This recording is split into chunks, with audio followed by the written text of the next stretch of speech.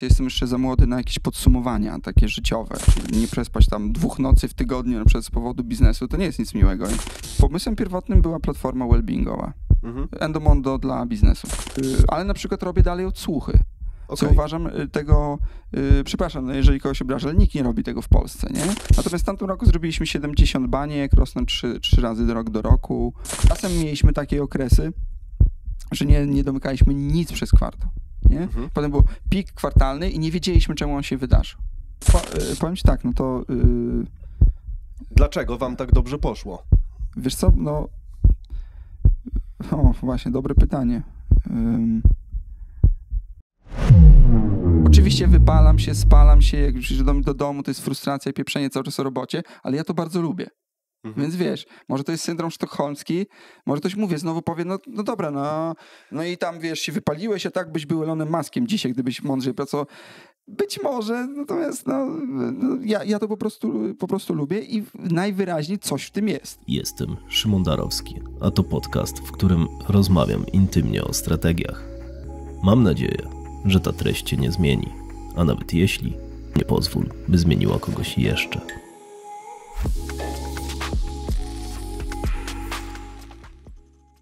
Jak zwykle w intymnym klimacie, w którym mam przyjemność gościć wyjątkowego człowieka, który wierzę, że jest na obecnym etapie nie przez przypadek, a tylko i wyłącznie dzięki konsekwentnej pracy i iteracjom.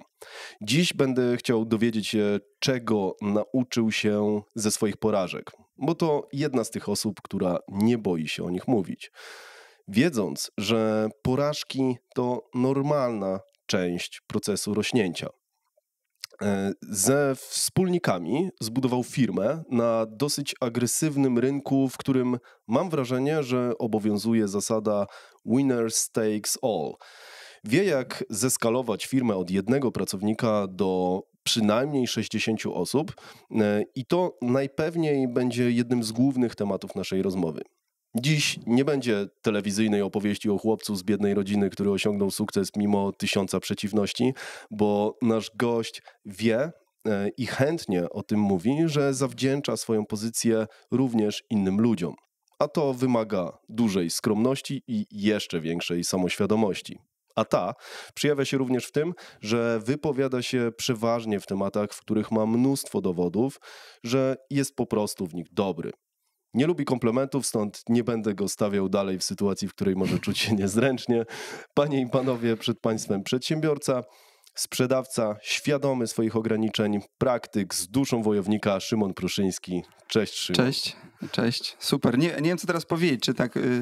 No tak. Czy z drugiej strony nie, daj spokój, kurde.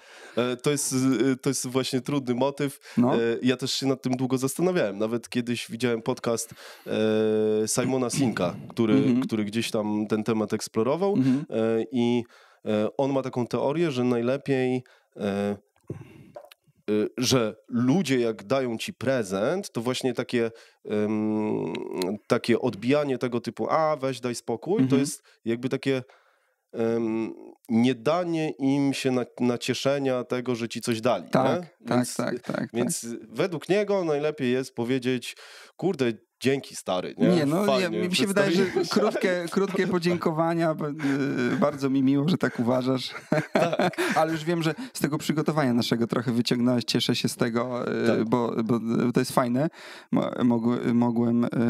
Mogłem się w sumie domyśleć, natomiast wydaje mi się, że ja mam takie powiedzonko, to jeden z moich wspólników, jak to będzie oglądał, to potwierdzi albo zaprzeczy, że facet po 30 nie powinien mieć kompleksów, więc jeżeli masz z tym kompleks, no to jest twój problem. Zajebiste. Mi się wydaje, że już jak jesteś, już masz 1/3 średnio życia za sobą, no to już nie powinieneś mieć tego kompleksu, więc krótkie dziękuję i to wystarczy. Okej. No fajne, fair enough. Okej.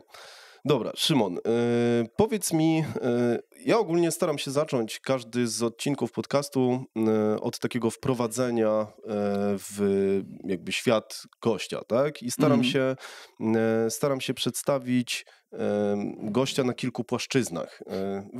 Wyszło mi, że fajnie jest, jakbyś się przedstawił, najpierw jakbyś powiedział, z czego po prostu żyjesz, co robisz, później żebyś powiedział,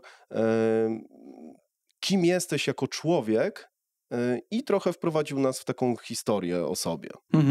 No, pierwsze pytanie, z czego żyję? No, żyję z Worksmile'a. Nasz dyrektor finansowy potwierdzi to, bo mi coś tam przelewa co miesiąc. To jest pewnie Worksmile zajmuje mi, mogę powiedzieć bez wstydu, z 90% energii całej życiowej.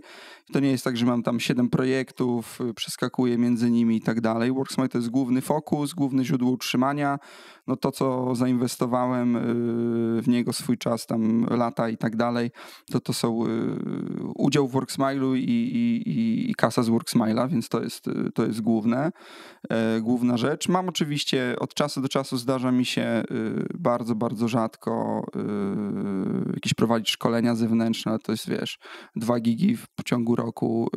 Nie lubię tego robić, raczej nie robię tego jakimiś, nie wiem, nie jestem szkoleniowcem i zawsze to mówię. Po prostu czasem ktoś mi prosi o pomoc, żeby spojrzeć na firmę z boku i robię to za pieniądze, natomiast to jest łatwe zajęcie, bo tego samego dnia nakłada się czapkę na głowę i się nie bierze absolutnie żadnej odpowiedzialności za to, co robię. Tak, pozdrawiam wszystkich konsultantów, tak?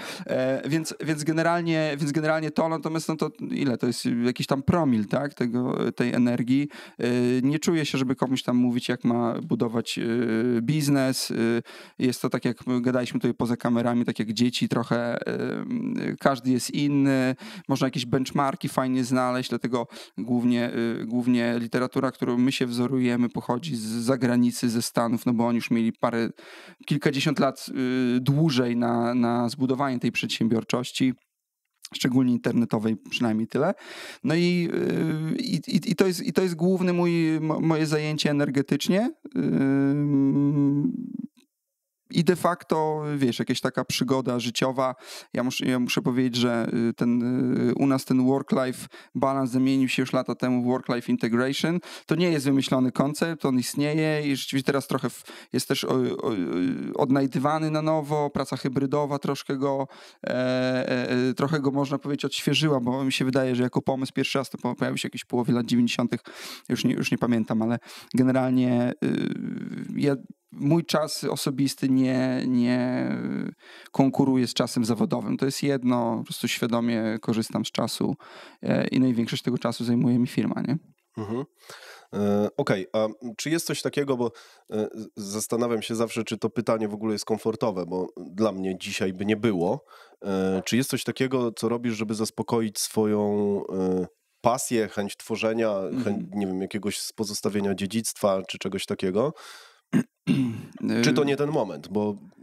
Nie. Jestem za młody. Ja mam 33 lata niecałe, więc jestem jeszcze za młody na jakieś podsumowania takie życiowe, czyli że mam teraz tam zachowywać nazwisko, coś tam oczywiście, to gadaliśmy o dzieciakach i tak dalej, natomiast to jest chyba jedyne takie dziedzictwo, które bym chciał. Uważam, że jest niemożliwe, żeby przez jakieś tam pokolenia coś takiego zostawić. No, największym innowacją tam przełomu XIX-XX wieku był tranzystor. Nikt nie pamięta, kto go zrobił. Zaka też nikt nie będzie pamiętał. Być może trochę Elona, ze względu na to, że te tweety zostaną, to ktoś tam zapamięta. Myślę, że takie wielkie dziedzictwo ciężko będzie zbudować. Chyba kiedyś bardzo chciałem. Już teraz jakoś tak, może dlatego, że to zaczęło odlatywać, odpływać, że mama mówi, no synek, no świata nie zmienisz już tam, coś tam. Natomiast chyba już nie chcę. Chyba już mi się już rozpoznawalność poprzez powiązanie, na przykład, że my robiliśmy kiedyś Worksmile, już mnie nie interesuje.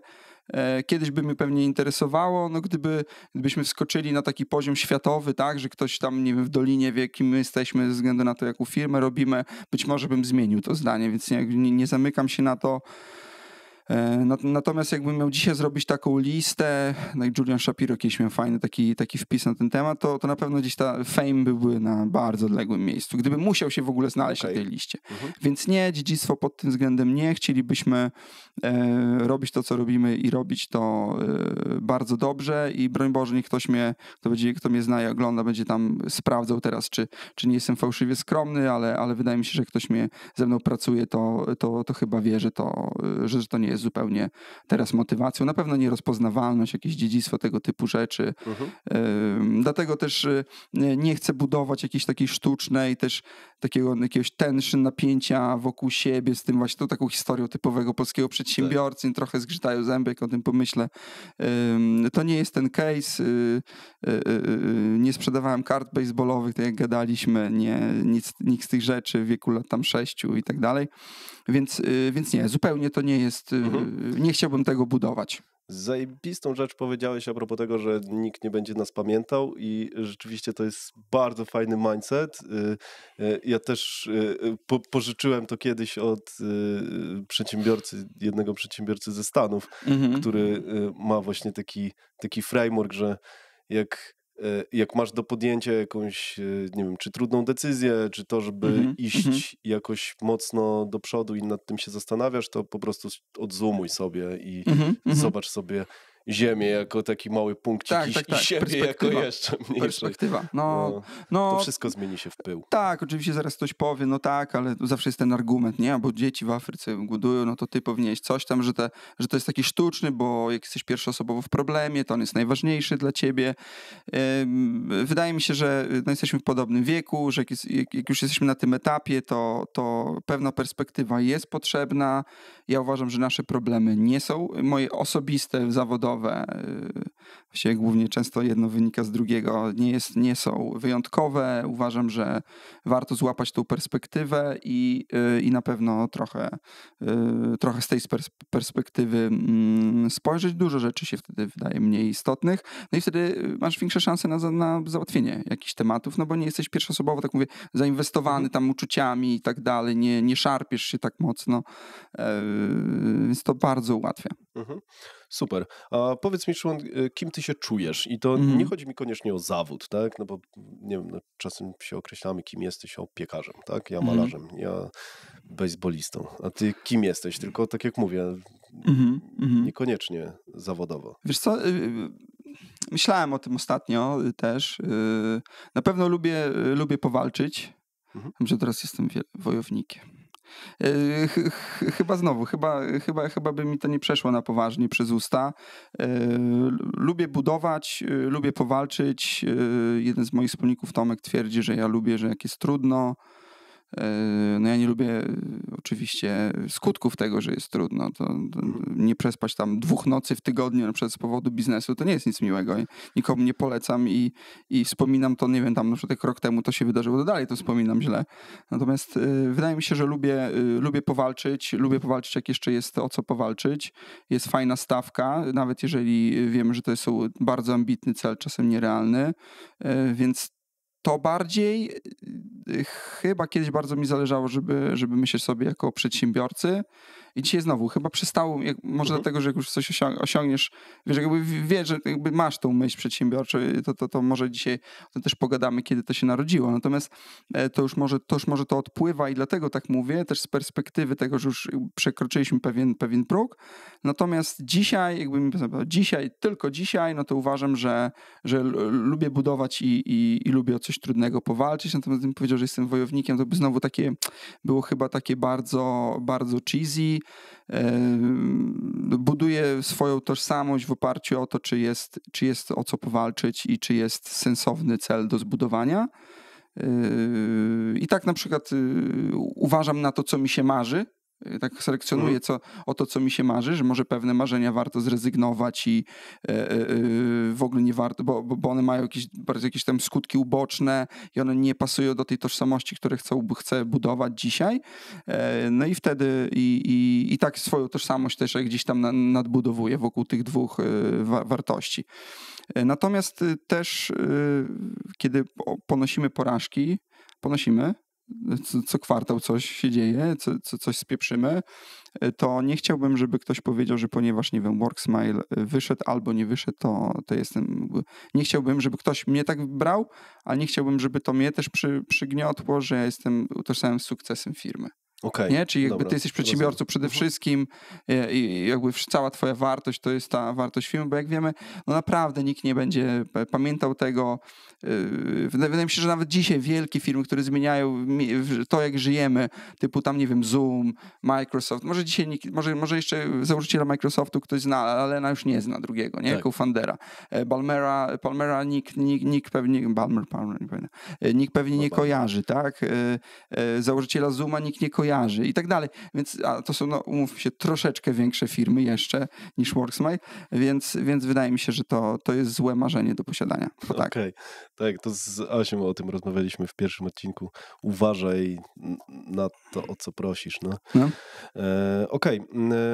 Powiedz mi, Szymon, kilka takich wątków, które zahaczyłeś, jeszcze będę poruszał, bo one są bardzo ciekawe, jeżeli chodzi o mindset. Jakbyś mógł wprowadzić właśnie słuchaczy, którzy mogą cię nie znać, w taką swoją historię. W sensie, jakbyś streścił w bullet pointach dosłownie, albo w takich szczegółach, jakich ty uważasz, że fajnie by było wiedzieć, żeby wejść w kontekst takiej rozmowy o sobie, jeżeli chodzi o taki twój timeline.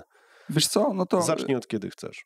Wiesz co, ja bym zaczął 2009, jak poszedłem na studia. Wybrałem studia no bo wcześniej to musiałbym mówić o tym, że grałem tam na wiolonczeli 1,5 roku albo tańczyłem tańc towarzyski, może to coś ciekawego dla kogoś.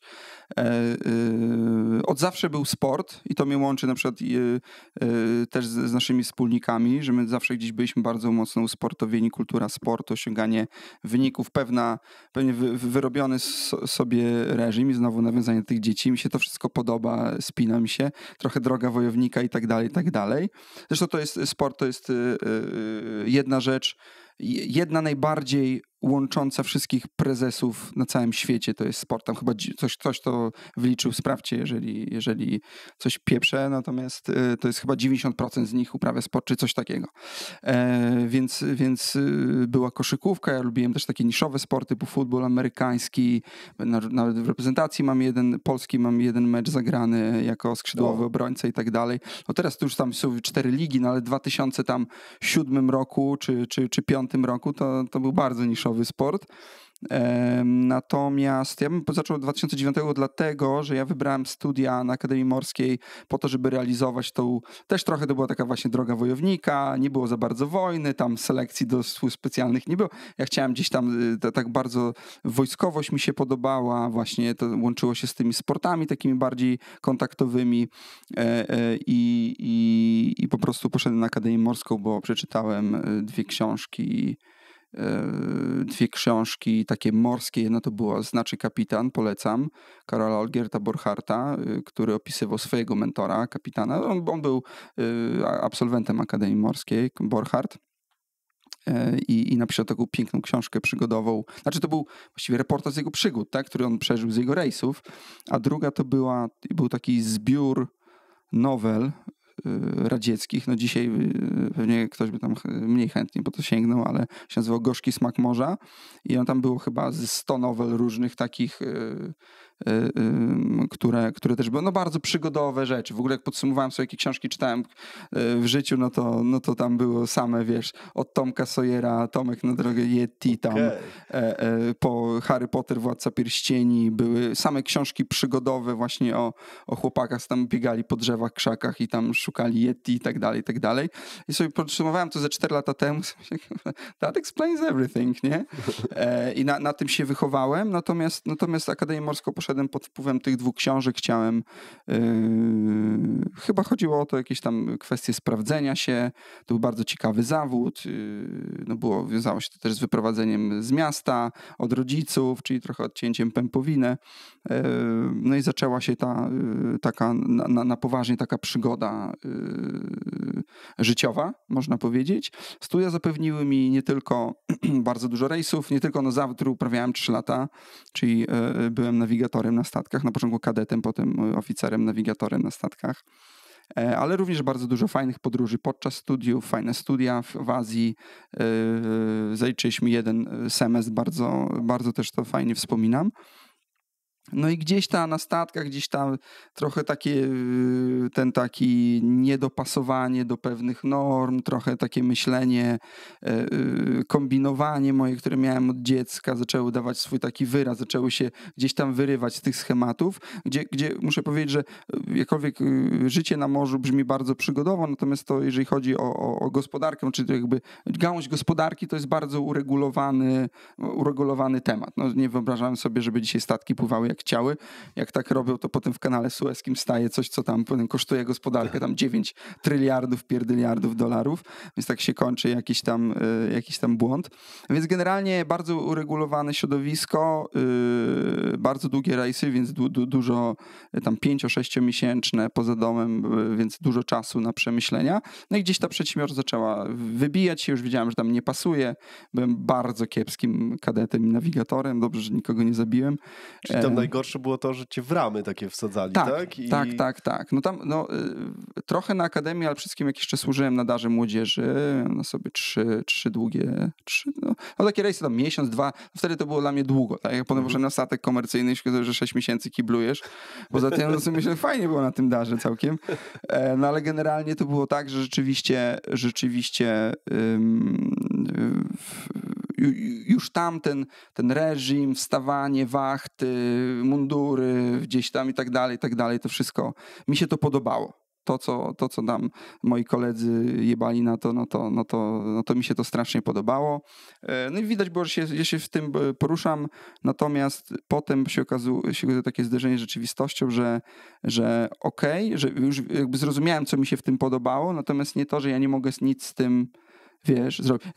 Mi się wydaje, że w starym wojsku na przykład bym się nie odniósł, ale w nowym, nowoczesnym, gdzie mamy generalnie pracowników wojskowych i tak dalej, no to bym się już odnalazł, nie? Bo jest ten reżim, jest ta pewna też stawka, jest droga wojownika, z drugiej strony możesz kombinować, nie? Jak jesteś jeszcze... jest w miarę elastyczny. Tak, wydaje mi się, że jest bardzo większa otwartość, szczególnie w tym zachodnim gdzieś tam sznycie, jest większa otwartość na prywatną inicjatywę, na kombinowanie, na taką szybką pętlę decyzyjną i tak dalej, to mi się podobało. Ja po prostu we mnie to kiełkowało na statkach, gdzie było, no po prostu nie było na to miejsca. Bardzo uregulowane, sztywne zasady. No i kiełkowało we mnie i po prostu któregoś dnia powiedziałem, że już tam nie wracam, nie? No tam było kontraktowo, więc tam generalnie następnego dnia zszedłem, podziękowałem wszystkim i to się skończyło. No i pierwszą przygodą była Akademia Programowania, potem była jeszcze jedna, pamiętam, aplikacja. W międzyczasie pracowałem w Software House, więc wszedłem płynnie w branżę IT, bo programowanie IT i tak dalej. No i zaczął się Worksmile. Wcześniej jeszcze był nazywany FitCube. Przebrandowiliśmy się podczas COVID-a no i reszta gdzieś tam jest historia już firmy, która z pomysłu na aplikację wellbeingową wyrosła na taki, można powiedzieć, no prawie, że core HR, prawie, chociaż pewnie też ktoś mnie challenge'uje w tym, natomiast generalnie prawie, że core HR no i całkiem pokaźną firmę, jak na nasze warunki. Okej, dobra, no to jak właśnie doszliśmy do tej firmy, zaraz jeszcze będę chciał zahaczyć o te studia w Chinach, bo to jest mega interesujący temat. Ale jak mógłbyś przedstawić mniej więcej właśnie wielkość waszej firmy w liczbach? Ile jest osób w tym momencie na pokładzie?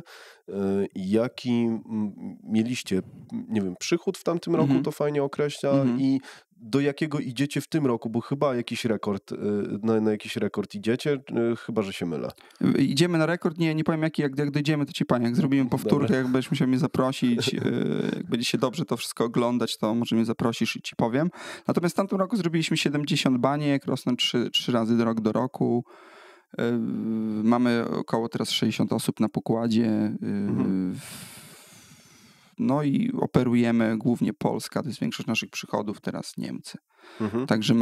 Także mamy jesteśmy na tych 2 rynkach, no to użytkowników mamy w całej Europie, ale to bez znaczenia, no jak ktoś będzie chciał wiedzieć technicznie, sprzedażowo, pod kątem strategii komercjalizacji, to jest głównie Polska i teraz Niemcy, więc jesteśmy tutaj i w liczbach wygląda to tak, no, że jesteśmy już całkiem pokaźnie. No, to jest mega przychód, zwłaszcza przy takiej liczbie osób tak naprawdę. Stosunek liczby ludzi do przychodu jest mega. To prawda. Niesamowicie pozytywny. Tak? Okej. Cofnijmy się w takim razie do studiowania w Azji. No. Jak tam trafiłeś w ogóle i jak to się stało? Aśkę Szcześniak, pozdrawiam. Było tak, że ja byłem w jakiejś tam, powiedzmy, nie byłem kujonem, ale tam w jakiejś tam pierwszej 30 pewnie studentów na moim roczniku. No to z 150 osób, to mówię, nie byłem jakimś geniuszem, tak, no ale na pewno jakiś tam ponadprzeciętnym. Byłem dobry z matmy, z fizy, kumplowałem się z fajnymi ludźmi, ale też ja lubiłem te inicjatywy, zawsze przeżyłem inicjatywę, tak. To zaczynało się wcześniej, od radiowęzłów w liceum, po jakieś zajęcia dodatkowe, teatry w liceum, to też w ogóle z perspektywy dzisiejszej to też śmieszna opowieść, ale wracając na to, byłem proaktywną osobą, która cały czas coś chciała robić i w momencie, kiedy pojawił się taki program, bo tam generalnie Uniwersytet Szanghajski, umiem to nawet dzisiaj jeszcze po chińsku powiedzieć, zapraszał kleił taki rocznik, raz w roku taki jeden semestr robił, gdzie zapraszał chyba tam z 10 narodowości, byli Amerykanie, Meksykanie, Koreańczycy, Rosjanie, ktoś tam było ileś narodowości, klei taki rok, tylko to nie była wymiana jak Erasmus, że to była taka wymianka, tylko oni zapraszali do siebie na pół roku i my tam studiowaliśmy w ramach przyjaźni międzynarodowej.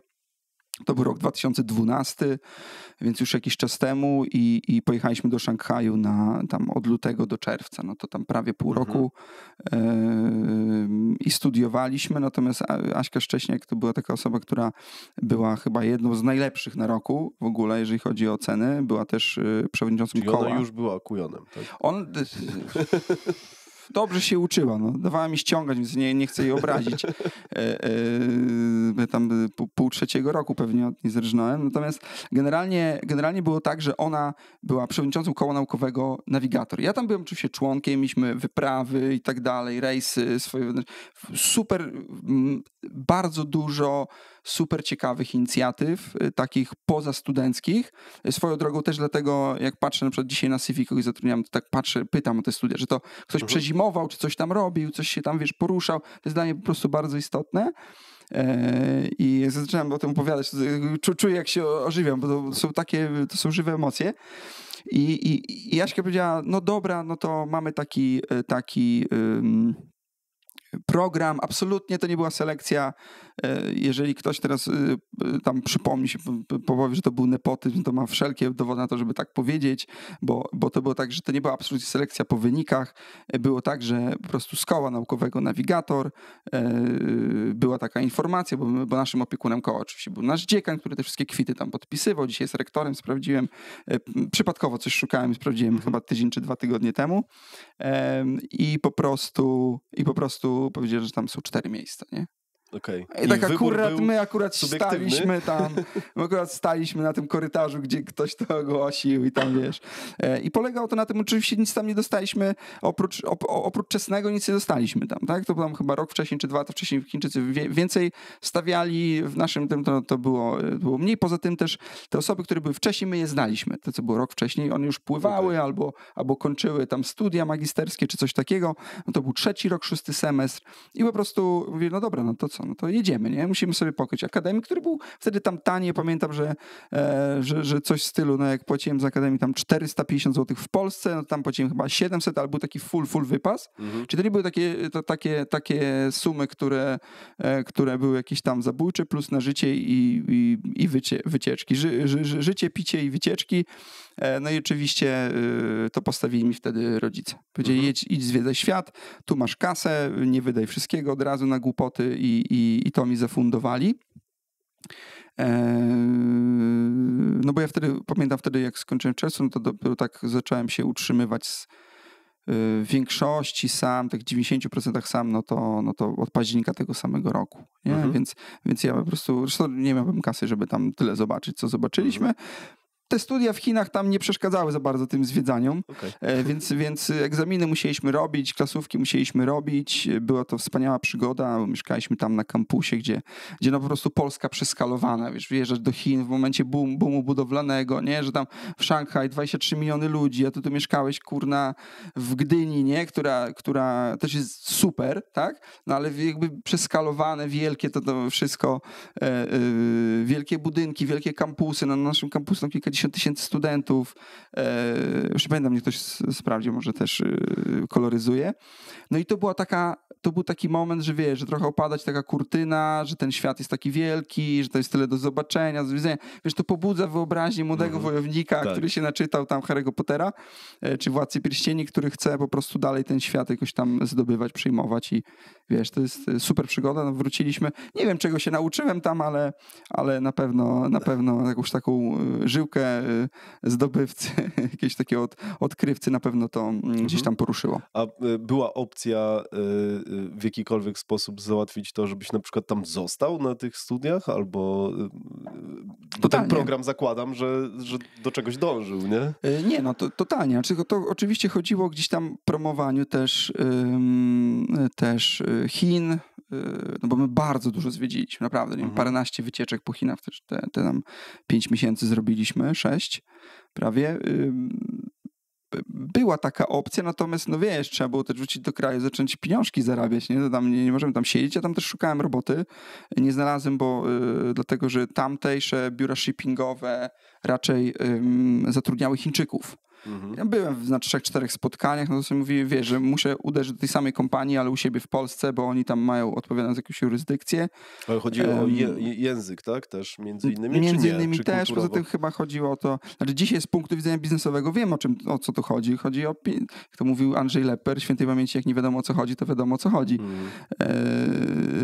Więc chodziło generalnie o to, że stamtąd mieli zatrudniać tanich ludzi, a u nas mieli zatrudniać w miarę jeszcze tańszych niż w Niemczech czy w Wielkiej Brytanii oficerów.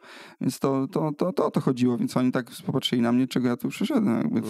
Jakby nie kumasz, jak to działa, nie? Trochę. No ale rzeczywiście zakręciłem się wokół tego, no i potem już wiedziałem, co robić w Polsce. Złapałem dzięki Chinom pierwszy kontrakt w Chipoldbrocku. No i od razu wypłynęliśmy dookoła świata w pierwszy rejs. A czujesz, że udało ci się złapać jakby perspektywę tamtej kultury? Zatopić się rzeczywiście tak, żeby ją trochę poczuć? Jak najbardziej. Ja się uczyłem języka tam, więc tam kurczaka pewnie potrafiłbym nawet do dzisiaj pewnie zamówić.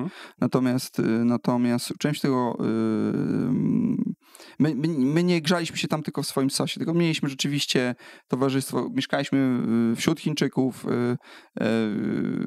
bardzo dużo, no oczywiście na zajęciach, na tych podróżach, które były też takie organizowane przez uniwersytet, nie za wszystko płaciliśmy sami, między innymi do Pekinu, do Xi'anu, starej stolicy Chin.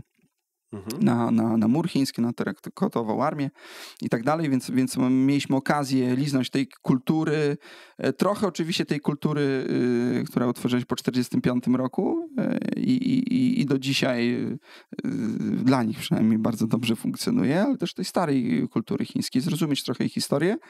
Natomiast no, gdybym miał teraz robić tego taką opowieść, że ja tam, wiesz, przeżyłem, no, tak jakbym mnichem z Shaolin dzisiaj był, to też bym nie chciał tak mówić, bo pewnie to jak Asia kiedyś tego posłucha, to się tylko uśmiechnie do siebie. Wiesz, bardziej mi chodzi o to, czy jesteś w stanie, czy w jakiś sposób, nie wiem, przez chwilę poczucie przesiąknięcia tą kulturą pomagają ci dzisiaj na przykład, czy w biznesie, czy właśnie w podejściu do ludzi, czy w zauważaniu tych różnic kulturowych między krajami? Nie. No, znaczy na pewno zauważaniu różnic, bo jedziesz tam i to jest zupełnie inny świat. Zupełnie inny świat. U nas ten amerykański indywidualizm, właśnie przedsiębiorczość i tak dalej, tam jesteś trybem w maszynie, jesteś wychowany na tryb w maszynie, trzeba być trybem w maszynie, że to jest dobrze. Że bycie trybem w maszynie jest dobrze. Ale w maszynie, która działa i idzie przez pokolenia i tak dalej, no cała kultura chińska to jest symbolika pracy, rodziny, bardzo takich klasycznych też takich wartości i tak dalej. Już jakby zostawiając całą ideologię tamtą polityczną na boku, więc to na pewno pomogło. Natomiast ja uważam, jak przyjeżdżając tam, już nasiąknięty tym takim pędem, takim potencjałem, takim chceniem, takim wewnętrznym imperatywem, jak tam przyjechałem, no to ja uważam, że ja wiem lepiej niż oni, że oni powinni tak jak my. Okay. Nie? To można powiedzieć jest z taką mentalnością, odruch, nie? z taką mentalnością, wiesz, z zachodniego przedsiębiorcy, można powiedzieć. Wtedy nie wiedziałem, że to tak jest, ale generalnie tak przyjeżdżałem, więc być może mogłem więcej tam liznąć. Na pewno uderzyło mnie to, jak świat jest wielki, rozbudowany, jak jest ciekawy i tak dalej, i tak dalej. Jak się nie pojeździ, dlatego też chciałem powiedzieć, że polecam te studia za granicą, natomiast nie zmarnować tego, nie przesiedzieć w akademiku i nie przebalować tego Erasmusa nawet, bo nawet dzisiaj być może człowiek z Warszawy i człowiek z Madrytu wychodzi z domu i żyje tak samo, bardzo podobnie, ale są te fajne różnice kulturowe, no już nie mówiąc o tym, że ktoś ma możliwość Azja, Ameryka, no to już w ogóle powinien z tego skorzystać. Jeżeli jeszcze może, tak jak ja miałem duże szczęście, że ktoś mi to sfinansował, no to w ogóle powinien z tego korzystać i to na pewno pomaga. Na pewno buduje. Dobra, czy w takim razie czy widzisz jakąś przewagę, którą ci to daje, że miałeś tak wcześnie styczność właśnie z inną kulturą? Na przykład gdybyś nie miał właśnie takiej możliwości, to czy wpłynęłoby to jakoś, nie wiem, negatywnie na niektóre decyzje? Wydaje mi się, że taka perspektywa światowa zawsze była moją przewagą. Zawsze była moją przewagą, pozwoliła mi spojrzeć bardziej właśnie z perspektywy na pewne rzeczy, zobaczyć może ważkość, właśnie spriorytetyzować pewne rzeczy, także na pewno, na 100%. No, też z tego powodu kiedyś na przykład, jak budowaliśmy, nie wiem, elity tak zwane, no to trzeba było studiować za granicą. Jedź na Oxford, jedź na Harvard, jak ci oczywiście było na to stać i zdobyć tak, ale wróć i się naucz, tak? Naucz się tam, wróć do nas, żebyś miał ten taki otwarty umysł, myślał globalnie, no to na pewno w biznesie bardzo pomaga, nie? Po prostu startujesz z innej pozycji, masz inną głowę. Ale też uczysz się takich rzeczy, no to tak jak mówię, trochę nasz ten blok taki, ten wschodni, tak, versus nawet jak się jedzie na zachód czy Stany, Wielka Brytania, mówię szczególnie kiedyś, już dzisiaj te różnice są trochę mniejsze, ale szczególnie kiedyś, kiedy przychodzisz i na przykład uderza cię to, że na błędy się inaczej patrzy niż w naszym kręgu kulturowym, nie? Tak. Tutaj Bizancjum, tam Anglosasi, nie? Że jeszcze u nas ukrywanie tam finger pointing i blaming i tak dalej. U nas przeanalizujmy, żeby następnym razem tak nie robić i tak dalej. Trochę inny krąg kulturowy. Znowu, oczywiście, że to zależy od organizacji, człowieka, coś tam. Mówimy co jest zwyczajem, co jest najczęstszą, co jest głównym nurtem, a nie co jest odchyłem, tak? I akurat tego w Chinach bym nie poznał. Natomiast perspektywa, że są inne perspektywy, to już jest coś co cię wybuduje, co cię uzbraja na przedsiębiorczą drogę i dlatego kiedyś wysyłaliśmy właśnie tych ludzi, oni najczęściej tam zostawali po prostu. Natomiast fajnie tej perspektywy liznąć, jak można to zrobić. Dzisiaj jest to dostępne, nie? Bardzo dla nas, wtedy dla mnie też to było dostępne i to było super. I to było naprawdę super. No to trzeba z tego korzystać definitywnie w przedsiębiorczej drodze. Okej. Dobra, przejdźmy w takim razie do was jako do firmy, bo tak naprawdę najbardziej interesującym tematem i wydaje mi się takim bardzo technicznym, który też może zainteresować ludzi, jest wasz wzrost, tak? Praktycznie od kilku osób dosłownie, no bo jak ty przychodziłeś do firmy, to ty byłeś czwartą osobą, tak? W sensie czwartą nie, ale już nie pamiętam. Ale czwartym wspólnikiem, tak? Z tak, tego, tak, czwartym wspólnikiem.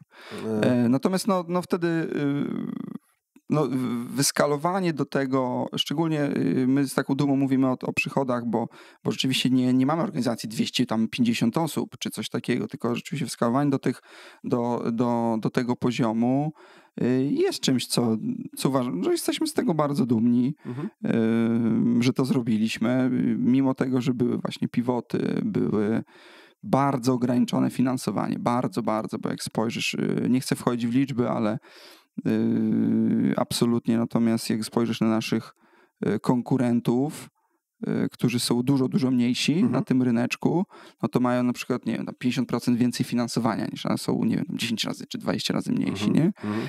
I uważam, że to jest olbrzymi sukces. Przede wszystkim produktowy i sprzedażowy. Było w tym dużo szczęścia, bo może byliśmy w odpowiednim miejscu, w odpowiednim czasie, dużo chcenia, dużo takiego walenia trochę głową mury i trochę niektóre mury może się udało tam przestawić w pewnym momencie. Natomiast z tego jesteśmy zadowoleni. Natomiast ja zawsze jestem pierwszym hejterem na LinkedInie, jak ktoś tam mówi o rundach finansowania albo o wzroście zatrudnienia, więc wolałbym w to tam nie wchodzić głębiej, bo uważam, że to absolutnie nie, to jest taki vanity metric, że po prostu wolałbym w to nie wchodzić, bo nie chcę mówić, że to jest coś wartego podążania za tym, nie? Że coraz bardziej myślimy o firmach bootstrapowych, a nawet takich, tak jak teraz Klaviyo idzie na IPO w Stanach, co by the way jest moim takim celem docelowym, kiedyś coś takiego zrobić, to takim punktem, którym emeryturę już będę myślał, no to oni chyba zebrali tam 100, wykorzystali 15, resztę w cashflow, nie? O, super. Wow, nie? I tam XMO to jest przed IPO tam i Lemkin, Sastru i cała reszta to wszystko analizuje, więc można wejść dokładnie w liczby, czy mówię na pewno prawdę. Więc to jest dla nas cel. Nie? To jest dla nas sexy. Nie zatrudnienie, tylko money per employee na przykład, nie? Albo właśnie wzrost przychodów. Jest mega stosunek. No właśnie, ale też wzrost potem rentowności, nie? To jest piękne. No jak ktoś na przykład obserwuje grupę pracy, 560-600 milionów rocznie, na tam EBITDA 50%, nie? Maszynka do robienia pieniędzy po prostu, można powiedzieć. Jeżeli ktoś spojrzy na ten, no już tam ci, co zainwestowali, to czy co mają tam udziały, no to już wiedzą, jaka jest dywidenda dokładnie z tego, ile mogą inwestować, ile mogą sobie wypłacić. To jest sexy. Nie? To jest fajne, że ktoś to zrobił, a jeszcze ma wpływ, zobacz, jaki olbrzymi impact na rynek pracy, nie? Bo może być ideologicznie impact ważniejszy jest od tego, niż jak planujesz po pieniądzach. Natomiast jeżeli możesz te dwie rzeczy zrobić, nie? Wow, nie? Jakie to jest seksowne. To Apple, nie? Ma takie pokłady gotówy u siebie. Chyba największy zapas gotówki w ogóle. Bardzo możliwe, jakieś setki miliardów, nie? Mało tego, oni używają tej gotówki po to, żeby odkupować akcje. Żeby lewarować sobie kredyty po prostu. Ale też odkupować akcje. Są bardzo znani z odkupywania własnych akcji po to, żeby zwiększać wartość akcji tamtych, tych swoich udziałów, żeby wszyscy byli zadowoleni. Nie? Od razu nie jestem ekspertem giełdowym, natomiast czytałem ostatnio o tym mechanizmie, że oni są jedni z największych i robią dużo po cichu. To jest bardzo fajne, nie? Tak jak akwizycje, jak się tam nie wgłębnie jesteś w temacie, to nie wiesz, że jakiś produkt Apple'a, który został kupiony 7 lat temu, dzisiaj wylanczowany, to jest de facto jakiś startup, który tam, wiesz, oni zaadoptowali i tak dalej, nie? To są fajne rzeczy w ogóle, bo to jest strategia, ktoś mi to kiedyś tłumaczył, też strategia Google versus Microsoft, nie? Microsoft to jest typowy enterprise, tam LinkedIn, GitHub, oni to kupują, są oddzielne firmy na przykład, ale Apple, Google wcielają, nie? Zrobią produkty, tam, wiesz, oni oczywiście zabijają 1 milion produktów codziennie, nie? Ale to Google chyba jest z tego znane, tak? Że kupuje i zabija. Wiesz, jak coś tam nie idzie, natomiast oni większość rzeczy, co mają, no to nie większość, wiele rzeczy kupili, wcielili do siebie, rozwinęli oczywiście i tak dalej, nie? No tak, ale ogólnie chyba rośnięcie przez akwizycję przy takich rozmiarach firmy, no to jest chyba dobra, w sensie skuteczna strategia po prostu, tak? No po co wymyślać od zera, jeżeli coś na rynku już jest i jest w tej fazie... No oczywiście, że tak. W wielu momentach to ma głęboki sens. Wchodząc, grupa pracy kupiła Softgardena, odpowiednika rekrutera na rynku niemieckim, ale też niedaleko szukać DocPlanner, złote dziecko polskich inwestorów, które przez akwizycję rozwinęło się za granicą. Niemcy, Turcja, tam Hiszpania, kraje Ameryki Łacińskiej i tak dalej. Część było rozwoju, natomiast wiele, na przykład Turcja nie kupili. Po prostu chyba numer 2. No, pracy kupił robota na rynku ukraińskim i to tam był wtedy, pamiętam, ktoś znowu, poprawcie mnie, jeżeli się mylę, natomiast to był chyba numer 1, numer 2 i oni tak się zamieniali wtedy na długo, jeszcze przed wojną to zostało kupione. I też w ten sposób, nie? Więc jak to ma sens, to absolutnie trzeba to robić. Okej, Szymon, więc tak. Jakbyśmy mogli porozmawiać właśnie o tych takich początkach, które ty pamiętasz, jeżeli chodzi o Worksmile. Chodzi mi o to, jak wy zaczęliście zatrudniać i jak wy zaczęliście rosnąć. Bo ty byłeś odpowiedzialny właśnie za ten wzrost. Głównie za sprzedaż, nie? Za sprzedaż. 85% mojej odpowiedzialności to była sprzedaż. Ten wzrost tak naprawdę pod kątem ludzi zaczął się 2 lata temu. I od czego on się zaczął? Właśnie, czy najpierw było kilka kontraktów, a jeszcze chciałbym... Czy wiesz, mieliśmy wtedy tam prawie 100 klientów, nie? Więc to była bardzo solidna, bardzo dobrze płacąca baza. Natomiast... A czy moglibyśmy wejść trochę wcześniej? No. Bo o co chciałem zapytać? Wy macie produkt, który dzisiaj, on spiwotował wiele razy, tak? Tak jak mówiłeś. Tak. I na jakiej podstawie to się stało? Czy to było tak, że najpierw zaczęliście... Znam trochę historię od strony tego, jak Tomasz opowiadał w kilku podcastach, że właśnie... Najpierw zaczęliście sprzedawać i rozmawiać mocno z użytkownikami i rzeczywiście wtedy zaczęły się przebudowy, które chyba trwają do dzisiaj. To był tak, absolutnie. My jesteśmy w ciągłej zmianie, to tak by the way, więc to cokolwiek dzisiaj powiemy, to jest cały czas weryfikowane i kwestionowane u nas wewnętrznie i przez klientów też, więc w związku z tym u nas wewnętrznie. Natomiast pomysłem pierwotnym była platforma wellbeingowa. Endomondo dla biznesu. Endomondo, by the way, też miał swoją wersję B2B, tylko otwartą. My to po prostu robiliśmy, instalowaliśmy w firmach. Miało to wspierać programy prozdrowotne, wellbeingowe, sportowe w organizacjach. No i to wyszło od pomysłu, że za punkty uzbierane w platformie, za ten wysiłek, za wyzwania, brało się udział nagrody, badże i tak dalej, cała ta grywalizacja wokół tego, mieliśmy taki mały ryneczek z nagrodami. Tam od marek sportowych i tak dalej, mieliśmy paręnastu, chyba tam 10-15 partnerów i od tego momentu pomyśleliśmy, dobra, no czemu to nie rozszerzyć na kafeterię? A wtedy My Benefit, który jest prekursorem tego rynku w Polsce, działał już, tam miał 2000 ofert, to była tylko kafeteria benefitów. I może tak trochę zaczęło się to spinać, nie? Że mamy tam ten ryneczek, on fajnie funkcjonuje jako taki reward dla firm wellbeingowych, czemu nie pójść w stronę kafeterii? Bo tam są duże obroty, duże budżety. No wchodzimy bądź co bądź trochę bardziej twardy proces HR-owy, czyli nagradzanie, zarządzanie budżetami, benefitami i tak dalej. Czemu by w to nie wejść? Nie? I po prostu zbudowaliśmy kafeterię swoją z zarządzaniem tam na początku 2 benefitami. Okej, ale wcześniej było tak, że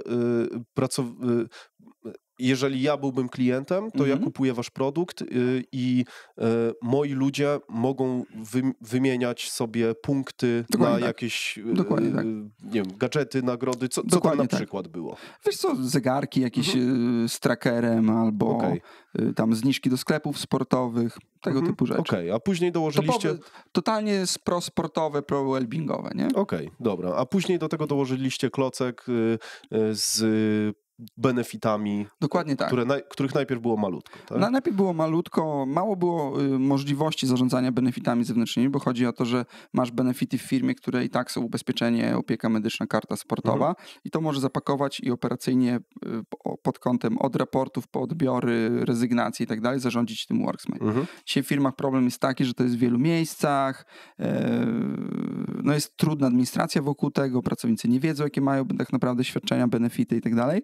No i po prostu my tym zarządzaliśmy, to było w skali mikro po prostu wtedy, jeżeli chodzi o zdolności, no i rozbudowanie pomału kafeterii, nie? To dogadaliśmy się z jakimś tam Allegro, z Empikiem i tak dalej, to już można było lokować tam środki, żeby pracownicy sobie na te vouchery wydali te pieniądze, no i po prostu braliśmy z tego cut, nie?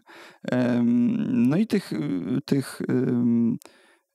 użytkowników było coraz więcej, no bo już nie było to sam well-being dla tych, jakby aktywizowanie tych najaktywniejszych, czy angażowanie tych najbardziej zaangażowanych, tylko zaczęło być właśnie poważne procesy HR-owe. Do tego dorzuciliśmy zarządzanie budżetami, benefitami, wnioski dalej, no bo to był aktualny, zarządzanie zakładowym funduszem świadczeń socjalnych. Tak pomału to pączkowało i wyszedł cały moduł benefits management z tego. Kafeteria to jest jakiś tam element, ja mówię w skrócie od strony użytkownika to jest marketplace z produktami, od strony admina to jest system do zarządzania budżetami. That's it. Nie? Okay. Zresztą swoją drogą uważam, że jest coś pięknego w mówieniu o tych skomplikowanych różnych rzeczach. Bardzo prosty sposób, tak żeby ktoś od razu załapał, o co chodzi.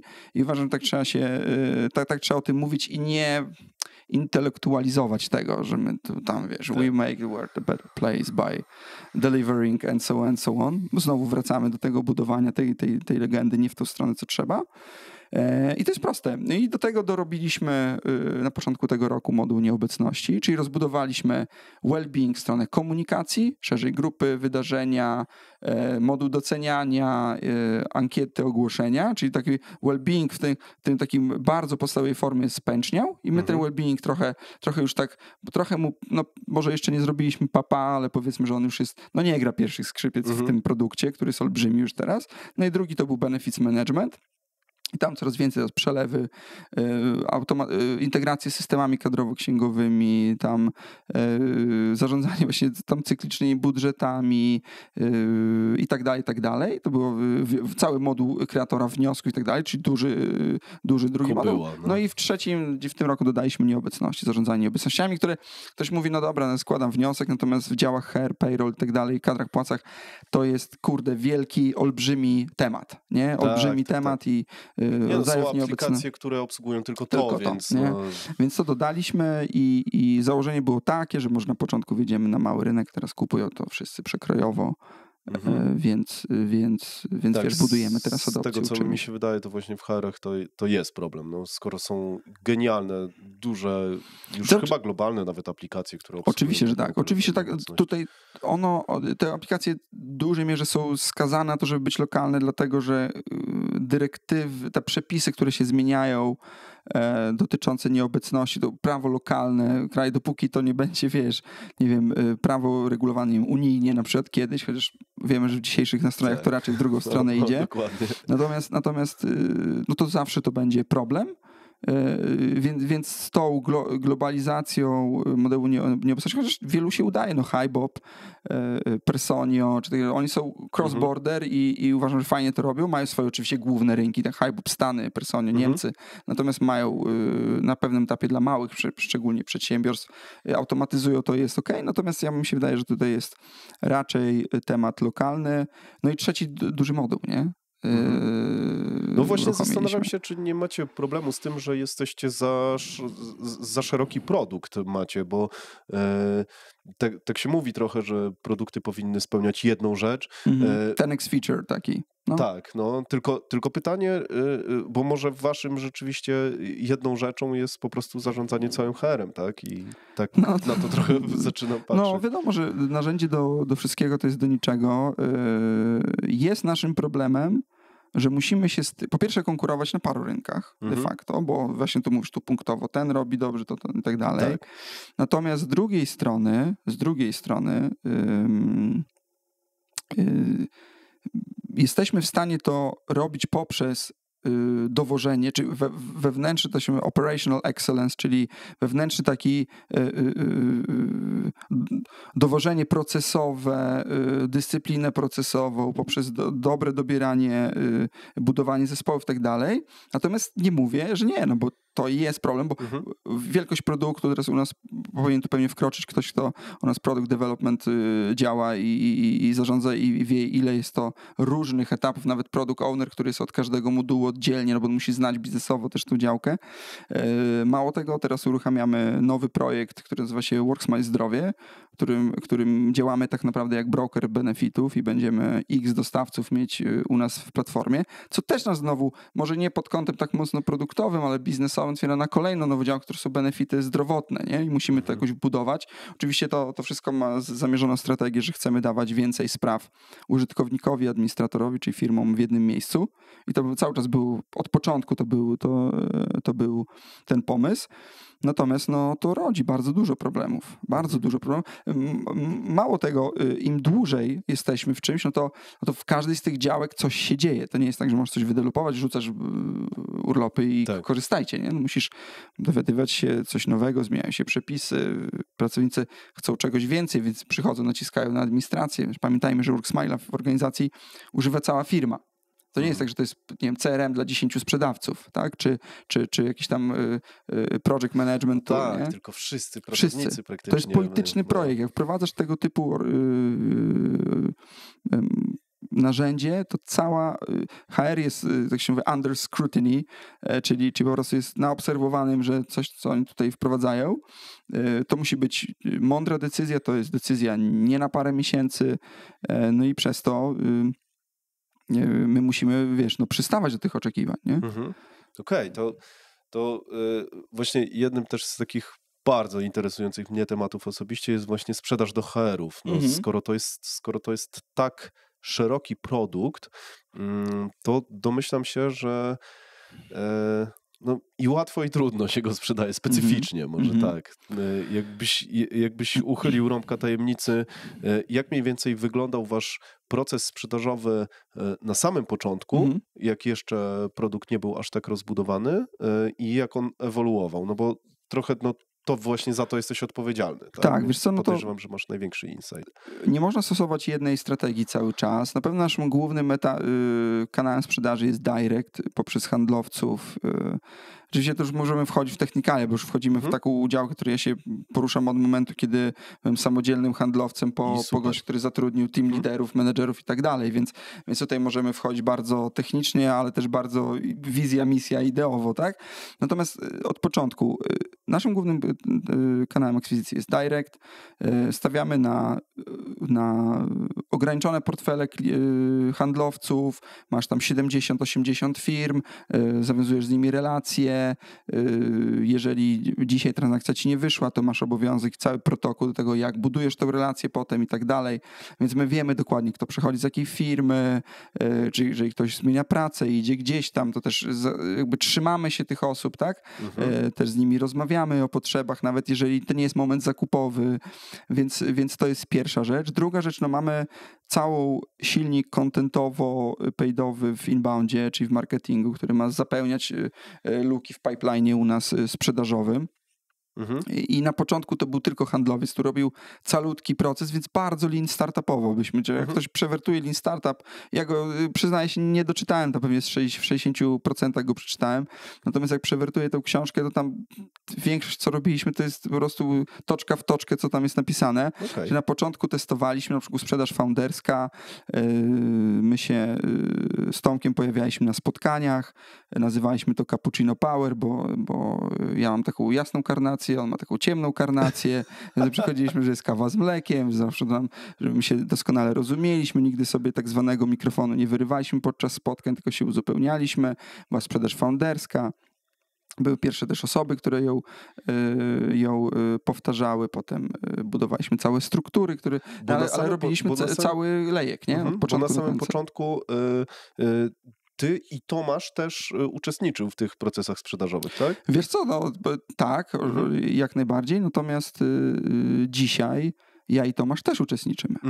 Bo to jest najlepszy papierek. Musisz to ucho przyłożyć do rynku, nie? Jak przyłożysz po prostu to ucho, to wiesz, co się dzieje, a musisz to poczuć swoimi receptorami. Żaden raport, żaden CRM ci tego nie da, nawet nagranie spotkania musisz to po prostu czuć.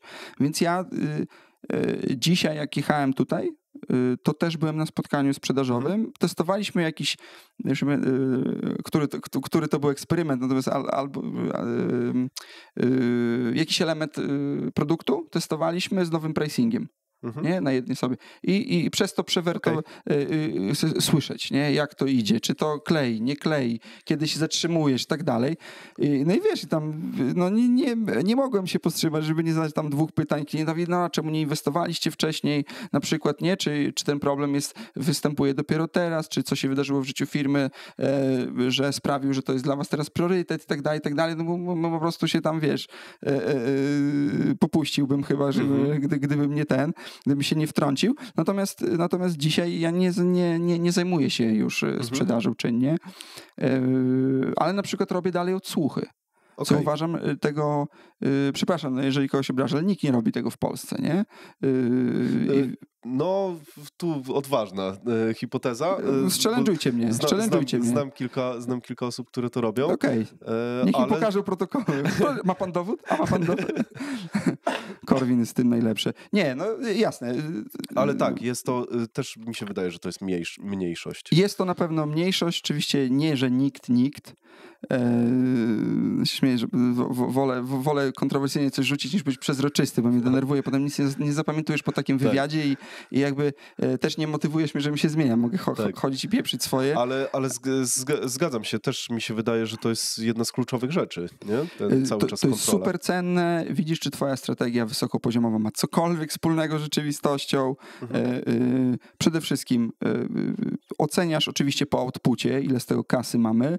Natomiast musisz tak granularnie rozbić ten proces. Kiedyś jakby jeden handlowy zrobił od początku lead generation po closing i jeszcze tam trochę obsługiwał, bo jeszcze nim przeniesiemy do CS-a, to jeszcze trzeba 10 rzeczy, które oversellowaliśmy, trzeba wytłumaczyć. A dzisiaj mamy proces od SDR, marketing, czyli inbound, ten silnik zbudowany na lead generation, który przejmuje do osoby, która już dostaje gotowe spotkanie z klientem, gdzie ona jest przygotowana, jest podzielony team na SMB, mid-market, enterprise i tak dalej. No to są zupełnie inne, wiesz, procedury, team liderzy, koordynatorzy i tak dalej, które dzisiaj zmaga taką bardzo dużą specjalizację tego. I ty przychodzisz do klienta, który wie, że to jest 300-osobowa firma IT, masz w tyle głowy 7 różnych case'ów, case studies z naszego portfolio, 300-osobowych firm IT, do czego możesz wykorzystać Worksmile. Przez to sobie tam 0,5 konwersję zwiększasz całkowitą, a z drugiej strony dajesz każdym interakcją z klientem jakąś wartość. Nie przychodzisz, nie pokazujesz tula, bo za tula nikt nie chce płacić, nie? Tak. Więc wiesz, wracając do twojego pytania, nie? Jak to się zmieniało, więc dzisiaj to wygląda tak, wtedy to było, wiesz.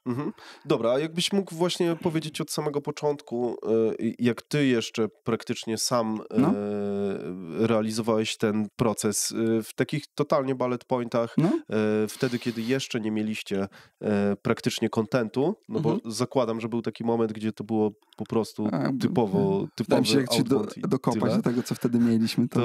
To jakbyś mógł właśnie o tym opowiedzieć, bo to jest prawdopodobnie najciekawsze dla i słuchaczy, dla mnie również, jeżeli chodzi o budowanie firmy, bo tutaj mam wrażenie, że rozwiewają się takie mity. Ostatnio jak z Frankiem rozmawiałem, to on mówił o tym, że on zrobił 1000 audytów ludziom darmowych, zanim w ogóle coś zaczęło iść, nie? Dlatego tutaj chciałbym wejść w te pierwsze buty, żeby trochę przekazać ludziom, czego powinni się spodziewać. Wiesz co, czego powinni się spodziewać? Znaczy przede wszystkim cold calling nie jest dead, jak to niektórzy mówią, wręcz przeciwnie, jeżeli robisz to bardzo dobrze i szlifujesz i masz wokół tego, proces, refleksji i tak dalej, to jest bardzo skuteczny system i my od tego zaczynaliśmy. Trzeba było złapać nie mieliśmy żadnej bazy, żadnych narzędzi do tego, które dzisiaj też jest odwrót od gonga. Ktoś powie, dobra, wszystko fajnie, ale mamy gonga, mamy outreacha.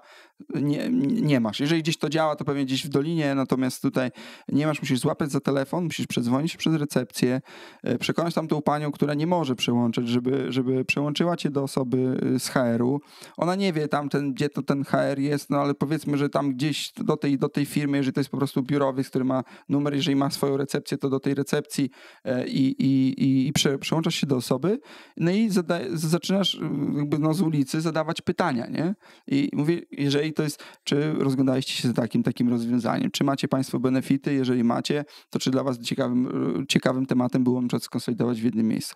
Macie ten problem, okej, macie. Większość osób powiedziała, spuszczała ci na drzewo, natomiast jak zrobisz dziennie 35 telefonów, umówisz 2 spotkania i z tych spotkań 2 i robisz to na przykład, bo masz jeszcze spotkania i to robisz to 3 dni w tygodniu, no bo tak też musisz mentalnie też od tego odpoczywać, no to umówisz 6 spotkań i domkniesz jednego klienta miesięcznie, no to tak się to zaczyna. Nie? I potem szlifujesz i tak dalej.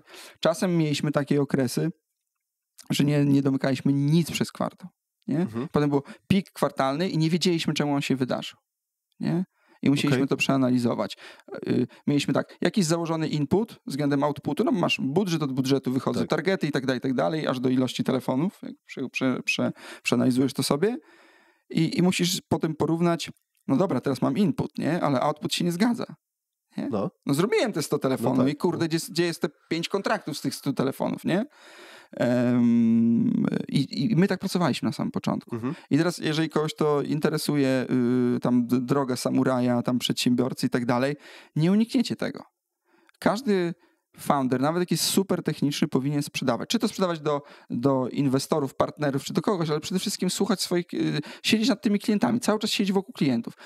Wiem, że są teraz product-led growth i tak dalej, my też to studiujemy, my też od tego też zaczynaliśmy, bo mieliśmy na początku takie pomysły, żeby to się kręciło cały czas tak samo i to musieliśmy zweryfikować negatywnie i też w pewnym momencie mieliśmy taki epizod. Natomiast generalnie nawet jak jesteś product-led growth, jesteś open source'owym rozwiązaniem z pricingiem usage-based, to bitch please też musisz usiąść do klienta, musisz go bardzo blisko, nawet na dane jego jak używa, a potem z nim ostatecznie pogadać, czy to, co masz w danych, czy te założenia, które masz, naprawdę z rzeczywistością mają coś wspólnego. Nawet jeżeli dostaniesz jakąś emocjonalną odpowiedź, to dostaniesz 1, 2, 10, 100 i coś z tego wydestylujesz sobie, coś tam skapnie z tego takiego, co będzie dla ciebie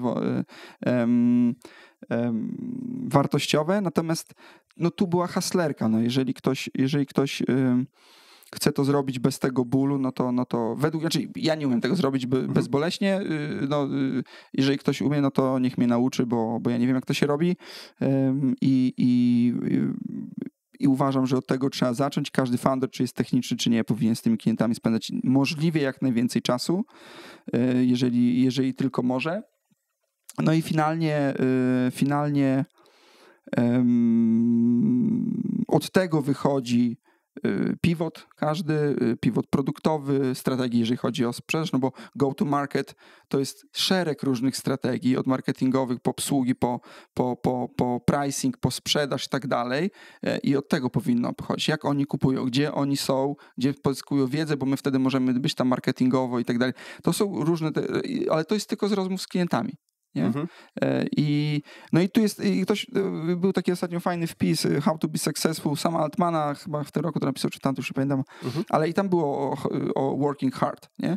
No i teraz jak chcesz być przedsiębiorcą, to jest bardzo dużo, skracam całą tę sekcję w tym długim wpisie. Chcesz być przedsiębiorcą, chcesz być successful, no to musisz ciężko pracować, bo jest dużo utalentowanych ludzi i tego moim zdaniem, i trochę zgadzam się z Altmanem, że praca ciężka jest hejtowana ostatnio, że tak haslerka jest trochę hejtowana ostatnio. Niedługo, ale musisz parę lat pohaslować, żeby nie musieć haslować, albo inaczej, żeby robić to smart, musisz to na początku robić hard, moim zdaniem. No i było tak, że mieliśmy biuro, ja szedłem do toalety, rozmawiałem z klientem, żeby nie było tych dźwięków, to robiłem swoje w toalecie, rozmawiałem z klientem wychodząc. Nie było tej przerwy. Cały czas, non-stop było wykręcanie. Był taki moment, taki dzień, że się do nikogo nie dodzwoniliśmy w ten sposób i sfrustrowany wracasz, rzucasz telefonem i wracasz, ale następny dzień znowu to samo, nie? Znowu ta droga wojownika i masz znowu tych 100 zrobić, 2 spotkania, z czego jedno się odwołają. Musisz zrobić, tak? Albo jedziesz do Wrocka, masz 3 spotkania, 2 się odwołały, jedno jest bezsensowne. No i wiesz, musisz to po prostu też to przeżyć, ten ból. Ale to też jest haslerka. Nie? I ktoś mówi, no dobra, no ale teraz working smart, nie? Że trzeba dobierać jakość leadów. No jeżeli jesteś na takim rynku, my nie jesteśmy, jeżeli jesteś na takim rynku, że możesz cherry picking robić, nie? I tylko lead score 1, moment zakupowy, już są teraz, proszę mi sprzedać Worksmile dzisiaj, to okej, w porządku. Może my coś źle robimy cały czas, natomiast no w naszej rzeczywistości tak to nie wyglądało, nie? Musieliśmy na początku hard, potem smart.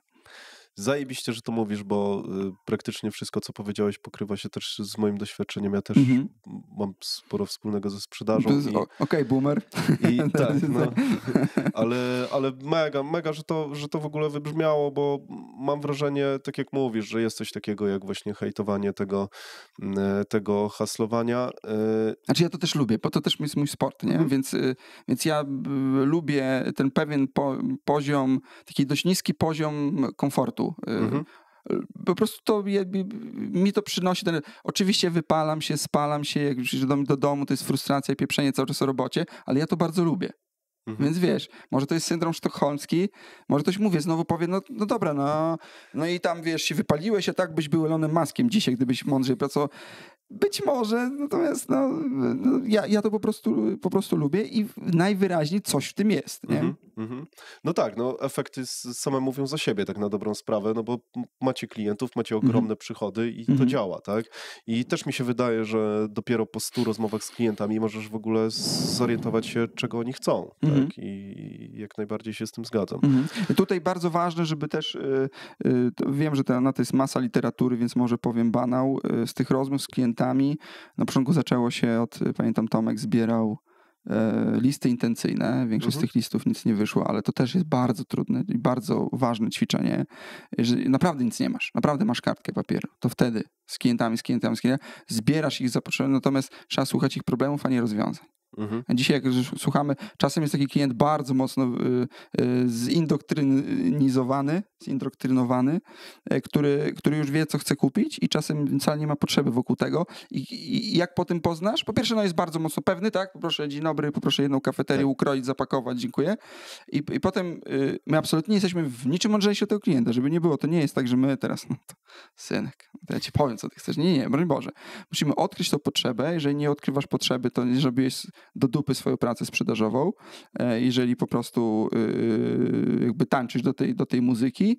Natomiast widać od razu, że ta osoba utyka, i to też jest do HR-owców teraz, ta osoba utyka na poziomie tak zwanej kwalifikacji do zakupu. To też jest taki bardzo ważny u nas święty etap w lejku, gdzie musi pójść z kimś ważnym porozmawiać, kto kimś ważnym w rozumieniu procesu decyzyjnego i powiedzieć mu, jaki jest business case.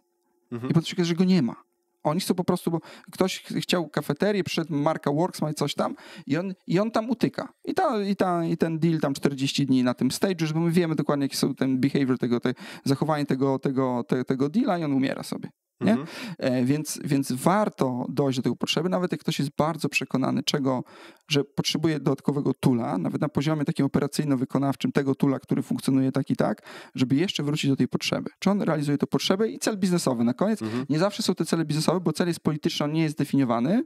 Chcemy coś dać fajnego pracownikom, urozmaicić ofertę benefitów.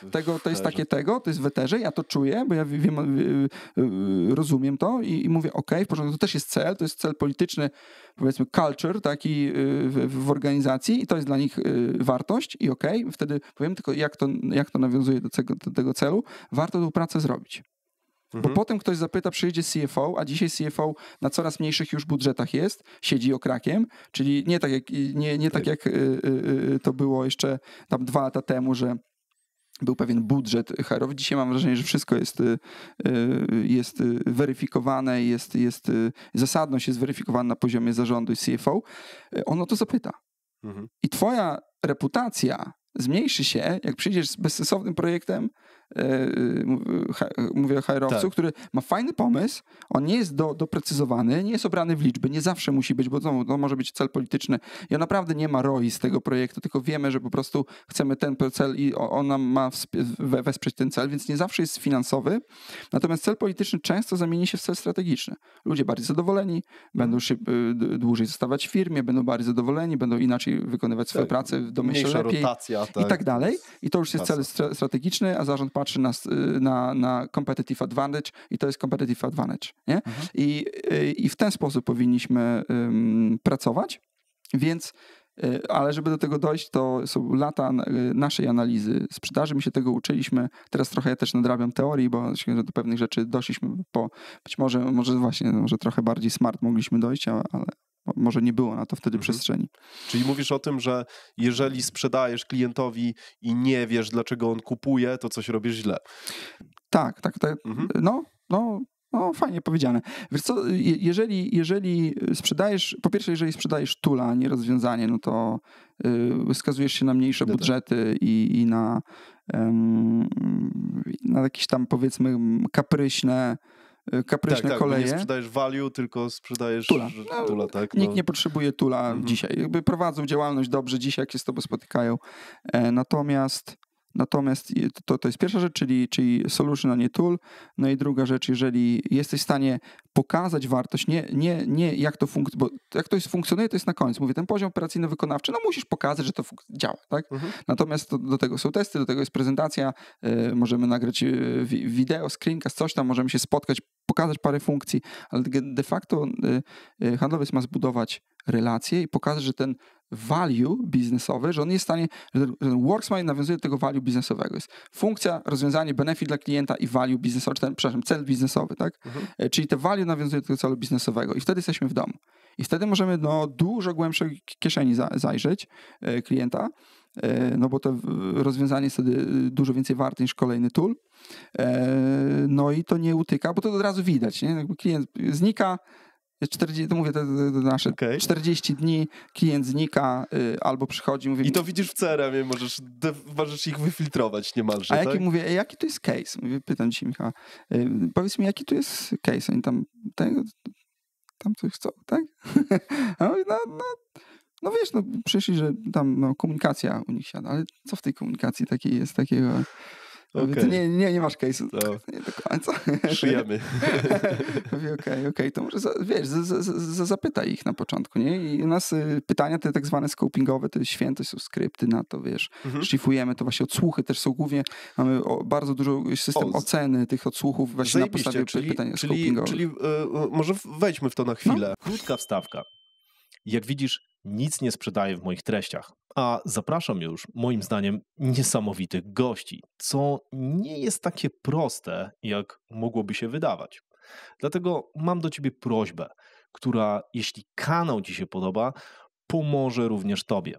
Widzę, że bardzo mały procent oglądających subskrybuje te treści, a to kluczowe, żebym mógł zapraszać do rozmowy najlepszych gości ze swojej ligi.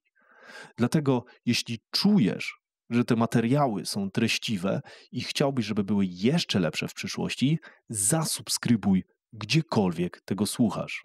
A ja obiecuję ci, że w zamian za twoje zaufanie dam z siebie wszystko i dostarczę tyle wartości dla ciebie, ile będę w stanie.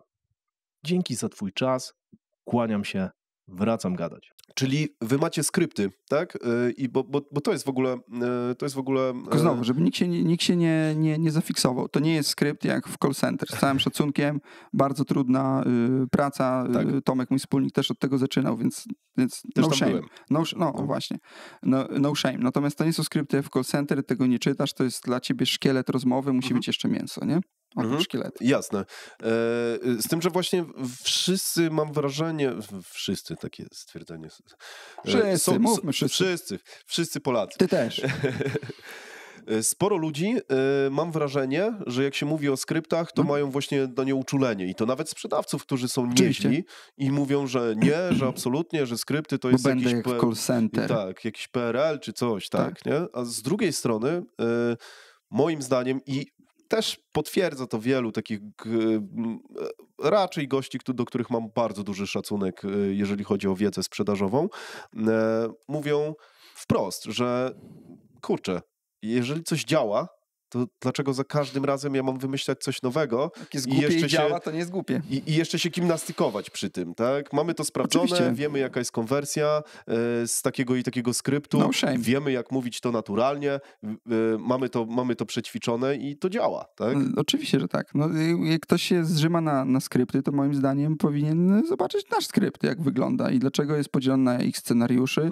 I mówię, to jest szkielet. Tego nie czytasz, tego się uczysz. Czasem zaglądasz, jak ci czegoś brakuje. Ty to wiesz, do tego dorabiasz swoje mięso, do tego jest sytuacja, jest jakaś dynamika sytuacji, do tego jest twoja wiedza i doświadczenie i wtedy to ma sens. Natomiast jak nie masz tego szkieletu, to na czym zawiesisz to mięso? No, nie? Dokładnie. Wiesz, ja bym chciał wiedzieć, bo wiesz, też nie wiesz, co szlifować, nie wiesz, w którą stronę. Czasem my tyle skryptów zaoraliśmy już, po prostu mam własny cmentarzyk tego typu pomysłów i cały czas to polepszamy. Jesteśmy po szkoleniu ostatnio z komunikacji i z pitchowania pomysłu na podstawie jakiejś takich wiedzy psychologicznej.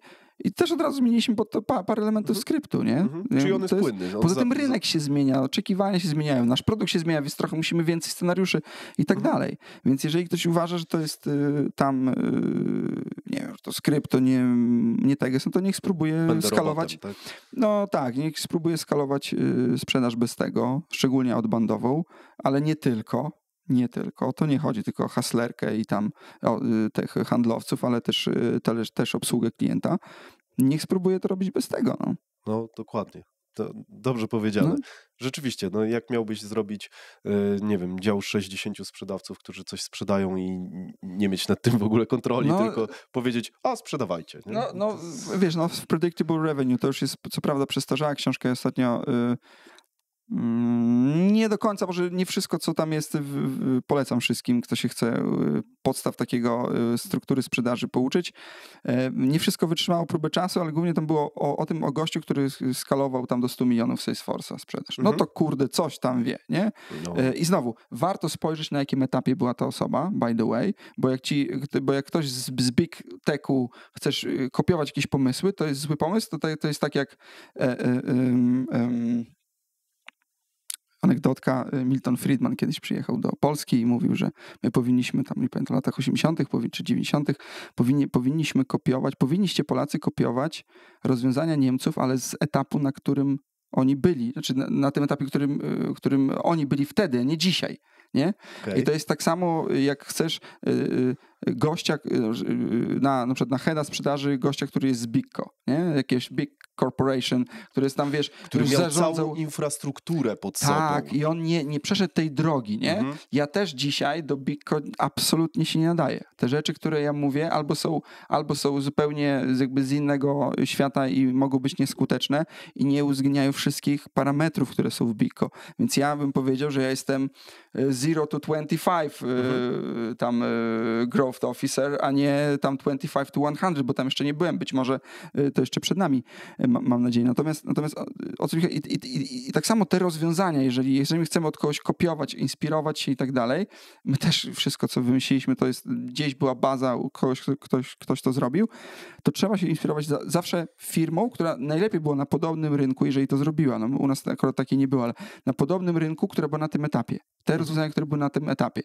W branży techowej jest to o tyle trudne, że ten rynek się tak szybko zmienia. I ten etap, który oni, wiesz, jak pomyślimy sobie, nie wiem, tam chcemy być... Tak, czasem 2 lata to jest jak 20, tak? Tak, no i chcemy być, nie wiem, WorkVivo, może WorkVivo jest podobnego wieku co my, ale nie wiem, tam Personio i chcemy kopiować ich rozwiązania jakby na naszym etapie przychodów, powiedzmy na tym rynku niemieckim. No tak, tylko że ten rynek tak się zmienił, że tam to rozwiązanie jest na drzwi do lasu tobie, nie? Po prostu. I też warto na to zwrócić uwagę. To zawęża przy rekrutacji. Ta heurystyka zawęża talent pool, to jest bardzo frustrujące. Przy business developmencie bardzo zawęża opcje i trzeba po prostu błądzić po omacku się. Znowu, strefa komfortu, tak? Jeżeli 50% ci tego chaosu daje tak, że możesz jeszcze spać, no to musisz tak robić, bo ci to zawęża po prostu, ale nie skazujesz się na głupie eksperymenty. Okej, dobra, to skąd czerpiesz wiedzę? Ja w ogóle mam wrażenie, że chociaż nie, może zaraz do tego dojdziemy. Właśnie jak w takim razie się uczycie, tak? No bo mówisz, że bierzecie wzorce z różnych miejsc. Jaką byś radę komuś dał, kto by chciał spróbować też właśnie czerpać wiedzę z konkurencji, z ich ruchów i tak dalej? Wiesz co, tak, konkurencja na pewno u nas mamy nawet osobę, która cały czas, nie na full time, ale ma jedno z głównych zadań followowanie konkurencji i cały czas mamy budowane materiały sprzedażowe. Jak wiemy tylko, że konkurent jest w danym dealu, pozycjonujemy się względem naszych przewag, względem tego konkurenta, a nie całego rynku. Też, jakby robimy to bardzo specjalistycznie pod tym kątem. I też znowu to nie jest 100% metoda, wiadomo. Natomiast jeżeli chodzi o naukę i to konkurencję, jakby to akurat nie jest trudne, tak, żeby konkurencję śledzić. Natomiast jeżeli chodzi o takie decyzje, właśnie jak strukturyzować team na tym etapie, jakieś decyzje biznesowe, produktowe, połączenie, procesy pomiędzy tam w komercjalu u nas, tak, czyli sales, CS, marketing, partnerstwa i tak dalej, no to my bierzemy dużo inspiracji można, czy tak, zacząć można od, nie wiem, od czytania na przykład biografii. Nie? Jak ktoś napisał fajną biografię, jeżeli ona nie jest jeszcze jakaś taka mocno upolityczniona i jest adekwatna, to można zacząć od tego jako podwaliny, natomiast warto śledzić po pierwsze wartościowych twórców dzisiaj i budować ich heurystyki na ich Dla mnie wartościowy jest Paul Graham, jest absolutna klasyka, uważam, który tworzy długie eseje, które do biznesu, mówię, z długiego eseju możesz coś jednego małego wynieść sobie jako model mentalny, jako, tak, czyli mental model, jako jakąś taką heurystykę i budować na tym. Natomiast na pewno jest parę po prostu fajnych biznesowych blogów, nie? Ja ostatnio mam fazę na Chrisa Orloba, Nate taki od Enterprise Sales, taki z niefortunnym nazwiskiem Nate Nasrallah, więc żarty z nazwisk, jak wiemy, zawsze śmieszne. Tak. Prawie tak śmieszne jak chłop przebrany za babę. Natomiast to z nich to, jeżeli chodzi bardzo dużo kontentu, fajnego kursów, na LinkedInie bardzo dużo piszą fajnych rzeczy. Troszeczkę trzeba to przerobić kulturowo, bo tam jednak Stany, te sprawy, ale dalej u nas naprawdę bardzo fajnie to i działa i przynosi pieniądze, uwierzcie mi, bo wiem. Natomiast jeżeli chodzi o książki, jest świetnym gruntem jest ostatnio Amp It Up, na przykład historia Snowflake'a i tam było bardzo managementowe, fajne triki managementowe na poziomie zarząd poniżej, jak to strukturyzuje filozofię i tak dalej. To nie jest historia tylko, bo Slutman był w EMC, ServiceNow i potem Snowflake'u z CEO, profesjonalnym CEO. I on pokazywał, jak w tego typu firmach tam zarządzanie, organizował management. Bardzo, bardzo dobra książka. Fajne do budowania heurystyk jest How Will You Measure Your Life? Christensen chyba. Też świeża książka w tamtym roku napisana. Hard Think About Hard Things to klasyka absolutnie. Też Ben Horowitz x lat później napisał książkę o Culture, bardzo fajna. Tylko ona się w budowaniu przed komercjala nie bardzo przyda, bardziej budowaniu firmy, taka przedsiębiorcza bym powiedział. Trochę zrozumieniu mentalności, motywacji ludzi, więc bardziej powiedział taka managementowa niż budowaniu sprzedaży. Natomiast jak chcemy zacząć od sprzedaży, to Predictable Revenue jest bardzo dobra. Challenger Sale jest bardzo dobra. Spin Selling to jest wstęp, na przykład przeczytać Spin Selling, trochę jak odwiedzić Pragę, potem Rzym, na przykład Spin Selling, potem Challenger Sale, tak? Świetne ostatnio przeczytałem Hope is not a Strategy z 2002. Doskonała. To otwiera oczy, dużo porządkuje. How to win complex sale. To jest how to navigate in complex sale, coś takiego. I generalnie, tak spoiler, każda dzisiaj sales software'u, szczególnie takiego jak nasze, to jest complex sale. I po prostu jak to nawigować, te cele polityczne, kulturowe, strategiczne i tak dalej. Doskonałe. Od momentu indywidualnych planów dla handlowców, czyli pokaż mi swój lejek, a ja ci z tobą zbuduję strategię na ten lejek, do momentu, jak ustawiasz procesy, potem wszyscy mają followować. Nie? To świetna książka do tego. Challenger Sale, świetna książka od technik sprzedaży. Natomiast jak my pierwszy raz budowaliśmy na przykład techniki scopingu, to wszystko było blog posty. coś ciekawego. Właśnie Julian Shapiro, HubSpot bardzo dużo fajnych rzeczy pisze. Mam wrażenie, że oni w ogóle kontentowo to jest... Zajebiście to zrobili. Oni kupili Hustle. Kojarzy ten newsletter? Hustle? To HubSpot kupił? Chyba HubSpot, tak. HubSpot nie kojarzę. No, oni kupili taki fajny biznesowy newsletter, tam followuje, doskonały jest. Więc ja bym powiedział tak, książki, które mają ci budować heurystyki, czyli styl myślenia, to są biografie plus te wysokopoziomowe. Dużo tych takich procesów bardzo generalnych budowaliśmy po tych właśnie challengers, I hope it's not a strategy i tak dalej. No i resztę schodzisz do kontentu, który ktoś fajną perspektywę ci na LinkedInie ostatnio czytałem właśnie Chrisa Orloba, też i on 10 razy pisze o tym samym, ale pisze z fajnymi twistami właśnie o scopingu, na przykład takie pytanie, jak dochodzi, jak sformułować, nie? What drives it to be priority right now, nie? Czyli nasze trochę, czy państwo macie jakieś oczekiwania względem tego spotkania, nie? Opener. I wiesz, w jaki sposób dochodzimy, drapiemy do problemu, kiedy mamy prawo zadawać pytania, kiedy nie podczas spotkania, czy musimy trochę otworzyć, porozmawiać, pokazać też intencje, że nie jesteśmy, wiesz, ciekawskim handlarzem, który chce coś tam, wiesz, złapać. Aha, tu mam cię teraz, może potrzebujesz Worksmile'a, nie? Nie, właśnie chcemy dojść. Tak, no, bardzo dużo spotkań kończy się absolutnie wcale nie pokazaniem produktu, tylko my jesteśmy dla państwa, bo coś tam my nie tej głównej potrzeby, którą macie na teraz, my nie załatwimy, bo nie jesteśmy tam payrollem na przykład, nie? Więc też tak jest i to jest jak najbardziej okej, bo być może będziemy top of the mind, jak wrócą z tą potrzebą albo załatwią ten pierwszy projekt, ten pierwszej potrzeby. Ale też dealowanie z lostami, nie? No, analiza lostów to jest coś, co robimy od tam 16 miesięcy, kwartał do kwartału. Badamy, na jakich etapach tracimy transakcje, jakie kwoty, dla jakich powodów, jakie są wspólne cechy i tak dalej. I przez to na przykład generujemy content inny, nie? Albo szkolimy zespół sprzedażowy.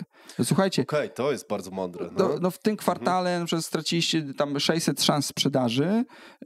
Głównym powodem było to. By the way, głównym powodem jest no decision. Większość rynku nie jest na zakupach teraz, tak? I są jakieś punkty wspólne, nie? I nawet formujemy. Nie? No bo na przykład powinniśmy uderzać do takich i takich i takich. I na przykład te argumenty na tych to są takie, tu są takie, to są takie. Szkolimy się i staramy się, wiesz, jeżeli widzimy na przykład, że przegrywamy z konkurencją w jakimś aspekcie, to próbujemy się pozycjonować bardziej na tym spotkaniu, wiedzieć jakie cechy wyróżniać, nie? Oczywiście nie strać na konkurencję. To jest pierwsze, jasne, bo to też jest cecha z bardzo słabych handlowców, nie? Tak. Nie wiem, mamy do swoich konkurentów bardzo dużo szacunku. Taki My Benefit zbudował rynek benefitów, czy Benefit System zbudował rynek benefitów w Polsce i trzeba, wiesz, czapeczkę im oddać i oczywiście jak z nim walczyć bez litości, ale szacunek do tak, przeciwnika, no, jak najbardziej. Poza tym mam wrażenie, że idziemy do przodu trochę z takim myśleniem, że nie wiem, czy sprzedawanie na siłę, czy właśnie mimo tego, że klient nie ma potrzeby, że to raczej odchodzi już do lamusa i ta świadomość rośnie. Tak Absolutnie. Wydaje, nie? Absolutnie. No wiesz, no jak masz posłuchę w lejku, no to sprzedasz wszystkim, każdemu, kto jest człowiekiem na planecie Ziemia, nie? I to jest jedyna kwalifikacja do zakupu po prostu. No ale... Nie no, jak chcesz długoterminowo budować świadomie, zwiększać sprzedaż i jakby penetrację rynku, no to musisz do tego podejść trochę z odpowiedzialnością. Zresztą mega ciekawe jest to, co powiedziałeś a propos tych lostów. Czy to jest tak, że... Ale też łonów, nie? Żeby nie było. Jak domykamy szczególnie takie, to powinniśmy więcej dowiedzieć się, dlaczego kupili i warto to, wiesz, no tak, to powinna być nie? podstawa, nie? Ale mało kto pewnie bardzo mocno analizuje przegrane szanse. Dlatego zastanawiam się tak intuicyjnie, czy jesteście w stanie sprofilować, że ta część przegranych szans dzisiaj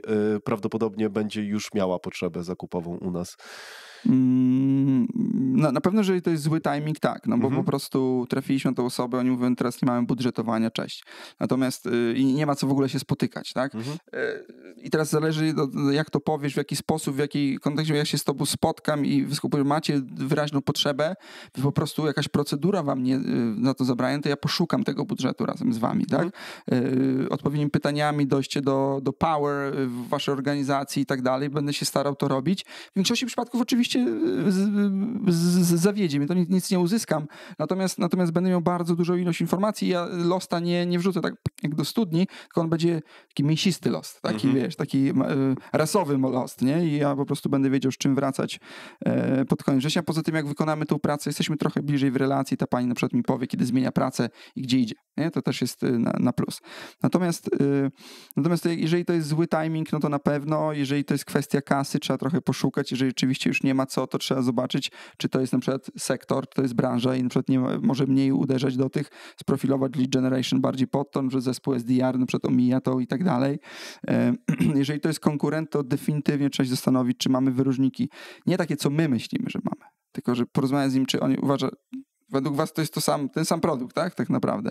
Okej, tylko że wy jesteście 3 razy drożsi na przykład, nie?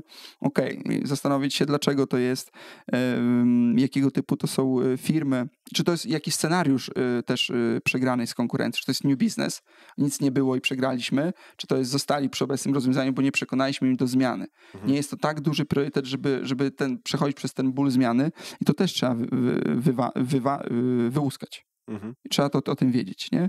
I to jest zadanie szefa sprzedaży. To jest zadanie szefa sprzedaży, żeby to wiedzieć, nie? I obudzony zawsze o 2:00 w nocy, wiedzieć ile tracimy na rzecz czego i jak to się zmienia, nie?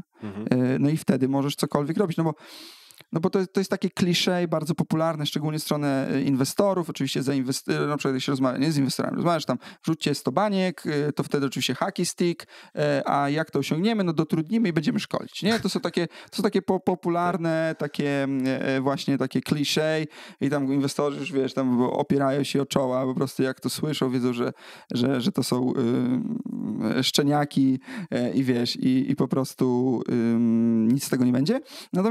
Natomiast jak już to przeanalizujemy, jesteśmy dużo mądrzejsi, nie jest to 100% technika, znowu to nie jest tam wiesz silver bullet, czy tam Wunderwaffe, tak, takie sprzedażowe, natomiast to i tam 30 innych rzeczy zapewnia to, że my jesteśmy tu, a ktoś inny ma na przykład więcej finansowania 2 razy od nas i jest tam 100 wiesz, tam schodków niżej, nie?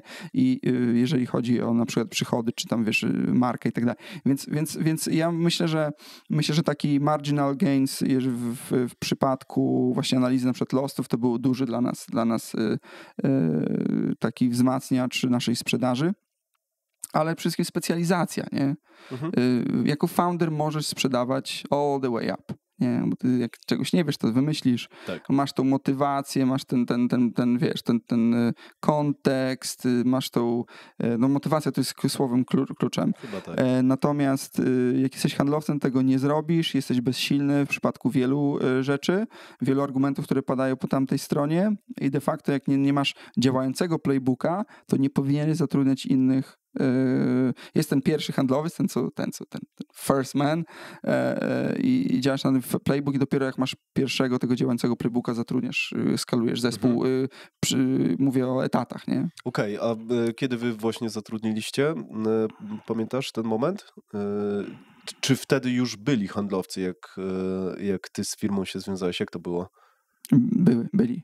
Była jedna osoba. Okay. No, jedna osoba była. Tak. I co? I ty po prostu... Natomiast to wtedy nie działało. Ten playbook wtedy nie działał. Mówię, no, zachęcam innych, żeby mnie challenge'owali, jeżeli tą historię przeinaczam na swoją korzyść, natomiast my to zbudowaliśmy wtedy. Okej.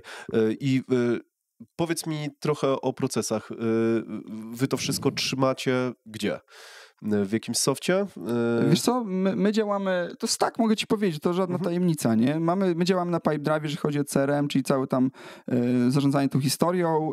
Jeżeli chodzi o polityki, to jest Confluence, no bo pracujemy na Jirze w PD, więc Confluence, Jira jakoś taką klasę, tak naturalnie. Używamy do komunikacji wewnętrznej oczywiście Worksmile'a, do spotkań Teamsów i procedury wszelkie robimy zawsze Confluence plus Loom. Czyli nagrywasz materiał wideo do jako instrukcję do danego części polityki. No i oczywiście mamy cały system testowania. Mamy pewien taki playbook testowania nowych pomysłów. Jak tworzysz jakąś ideę, zawsze musi być oczywiście ten cel i jakaś metryka, czyli no, my pracujemy na OKR-ach, więc dla nas jest dużo łatwiejsze. Jesteśmy bardzo, bardzo w uprzywilejowanej pozycji, bo już przeszliśmy ten moment, kiedy musieliśmy po prostu profesjonalizować się i na przykład wprowadzić OKR-y. Też pozdrawiam Pracy i Ventures, które nas tego, panowie i panie, które nas tego nauczyli. I pamiętam, że od tego wyszło też sposób testowania takich idei bardzo niskopoziomowych, no bo OKR-y, no to wiesz, kwartalne, roczne, te sprawy. Natomiast potem już wyszło chyba sposób, no heurystyka znowu. Ja lubię o tych modelach mentalnych mówić, mi się to strasznie podoba, czyli właśnie sposób testowania tych takich idei. My to przechowujemy Confluence, Loom i zawsze jakaś metryka. Nie? I zawsze coś musisz coś pokazać, musi coś być jakieś ometrykowane i ten input z outputem wtedy porównujesz. Dlaczego jak masz jakiś output, robisz ten reverse engineering do tego inputu i potem zakładasz ten input, realizujesz ten input, ale nie zrealizował się output, nie? I dlatego to musi być 1, 2 metryki, wiesz, jakaś jakościowa, jakaś ilościowa, wiesz. To tak, taki jak model, nie mierzysz, to nie wiesz, co się dzieje. I to nie taki wiesz, czy model mentalny, idzie w dobrą stronę. No to się wzięło do KR-ów, taki model mentalny stosujemy absolutnie do wszystkiego. Absolutnie do wszystkiego i wycinamy wszystkie inicjatywy, które nie mają tego. Nie? Hejtujemy i wycinamy. Okej. I mega, super. Praktycznie cała firma, rozumiem, że jest opomiarowana, tak?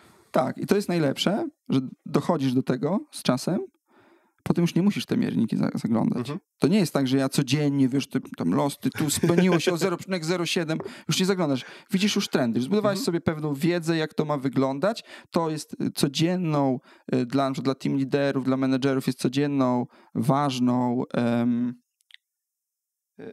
ważnym narzędziem, użytecznym narzędziem, natomiast dla ciebie ty nie musisz już to zaglądać codziennie, bo to jakby trochę wspiera cię, trochę jak to mówią Amerykanie, over the horizon. To już tego nie widać, ale po prostu wiesz, że możesz to w każdym razie zajrzeć, weryfikujesz pewne założenia. Czyli można powiedzieć, że na początku patrzysz, wszystko miernikowujesz, tam te dane, po prostu robisz tego tyle, potem chwilowo się robi data porn troszkę, że to jest tego, już jest przeładowanie, już chcesz wszystko mierzyć dosłownie. To z Frankiem o tym rozmawialiśmy, że też mieli taki moment, że musieli zaorać praktycznie całą wewnętrzną... No to my zaoraliśmy, tak na przełomie roku też trochę rzeczy oraliśmy i teraz jest tak, że mamy pewien set, trochę go rozwijamy, trochę rzeczy oramy. Nie jest już to takie, że musimy, bo to daje sztuczne poczucie kontroli i co za tym idzie taki naiwny interwencjonizm potem, że będziesz miał wszystko omierikowane, potem się już szum robi, nie ma sygnału, jest szum. Tak. No, więc to przeszliśmy i to uważam, że mamy dobrze obcykane, nawet pokazujemy innym i też wiemy, że to samo u innych też działa. Okej. Widzę, że jesteś kolejną osobą, która mówi, że robi to na gotowych rozwiązaniach, a nie pisze do tego swój soft, bo wiem, że niektórzy próbują to. My sami też w swoim starym software house'ie próbowaliśmy zrobić swoje narzędzie po to, ale widzę, że rzeczywiście to był ślepy zaułek i większość ludzi, którzy mają dobrze to zrobione, to po prostu korzystają z gotowych narzędzi, tak jak wy. Wiesz co, mi się wydaje, że to będzie przerost formy nad treścią, żeby do tego robić soft. Jest tyle dobrych rzeczy, to mamy fajnie spięte, jesteśmy na stacku Microsoftowym wewnątrz w organizacji, w związku z tym mam Power Automate, to sami łączymy no-codowo, low-codowo, więc można naprawdę tyle rzeczy zrobić, tylko trzeba wiedzieć, to nie trzeba umiejętności, ostatnio gadałem o tym z Mateuszem, moim wspólnikiem, nie trzeba wiedzieć, jak na przykład jako szef komercjala growth nie musisz umieć programować przecież, tylko musisz wiedzieć, jak te narzędzia działają i gdzie kończy ich umiejętności. Tego typu, tak, nie? oczywiście, że tak. I najwyżej kogoś poprosisz, żeby ci pokazał, pomógł, nawet coś, jakiś skrypt przykodował i skonfigurował. Natomiast musisz wiedzieć, jak to funkcjonuje. No? A żeby to wiedzieć, to od teorii po bardzo dużo testów musisz się po prostu tego sam dowiedzieć, nie? Także nie ma powodu. To ja bym wszystko to linowo robił. Bardzo linowo.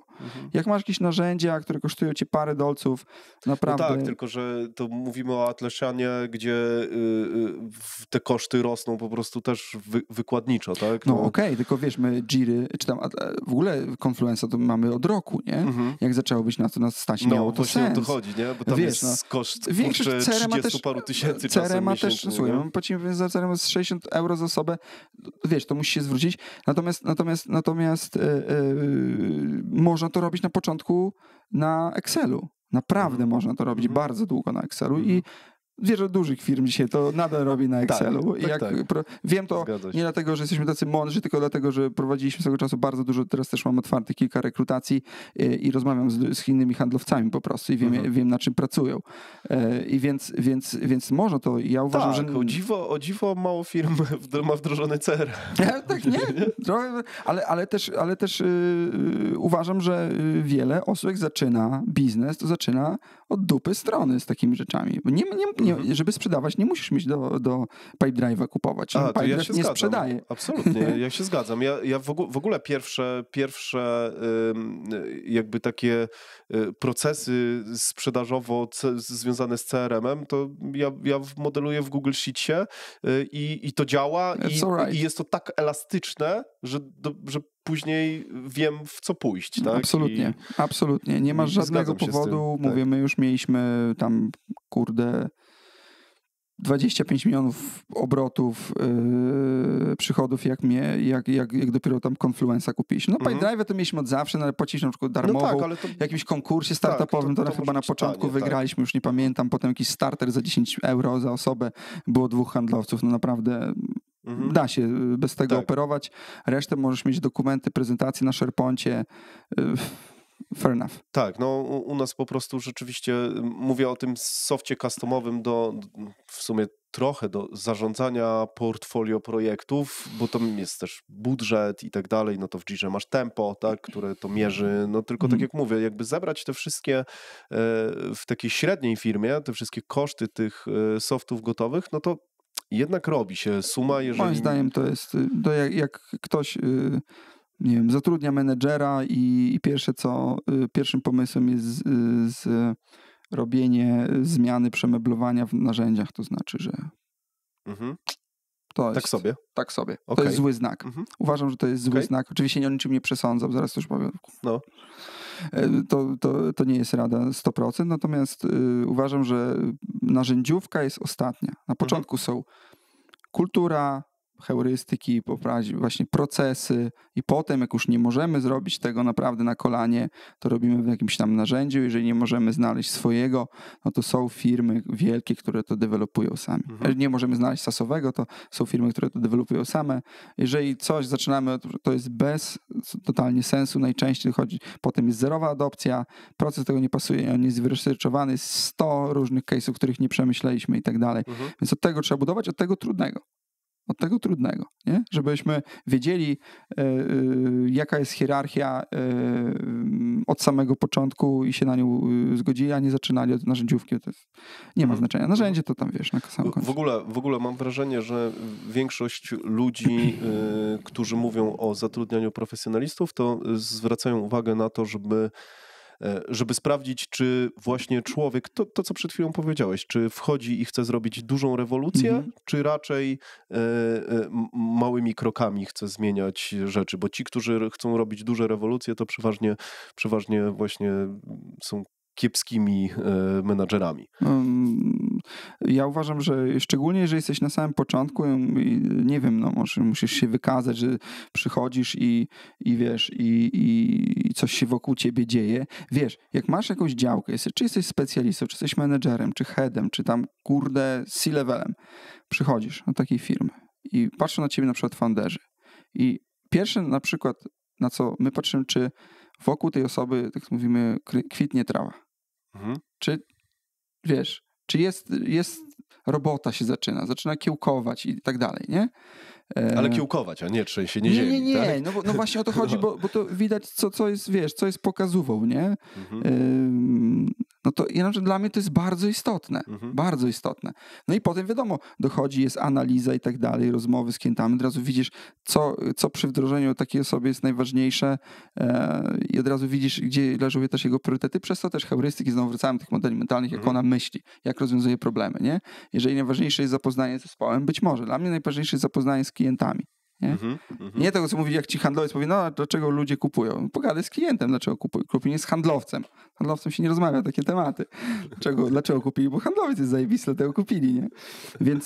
Więc to jest super istotne i jak patrzymy na to, też tak budowaliśmy zespół. I uważam, że tacy są ludzie, że to jest dla nich... Chciałem myśleć, że ja uważam, że tak jest. Znowu, challenge'ujcie mnie, jeżeli się mylę, nie ma problemu. Natomiast uważam, że dla nas, dla ludzi, których zatrudnialiśmy, te rzeczy są istotne. I dla mnie to one są bardzo istotne. Dobra, zaraz przejdziemy jeszcze do wychodzenia za granicę. Nie wiem, czy odpowiedziałem na jakiekolwiek twoje pytanie w pełni, ale po prostu staram się nie wchodzić w dygresję. Myślę, że bardzo fajnie, bo wchodzimy w takie techniczne rzeczy, które mogą być dla niektórych niezrozumiałe, tak? Ale szczerze to olewam. To nie tak, że my coś źle mówimy, po prostu perły przed wieprze, rozumiesz?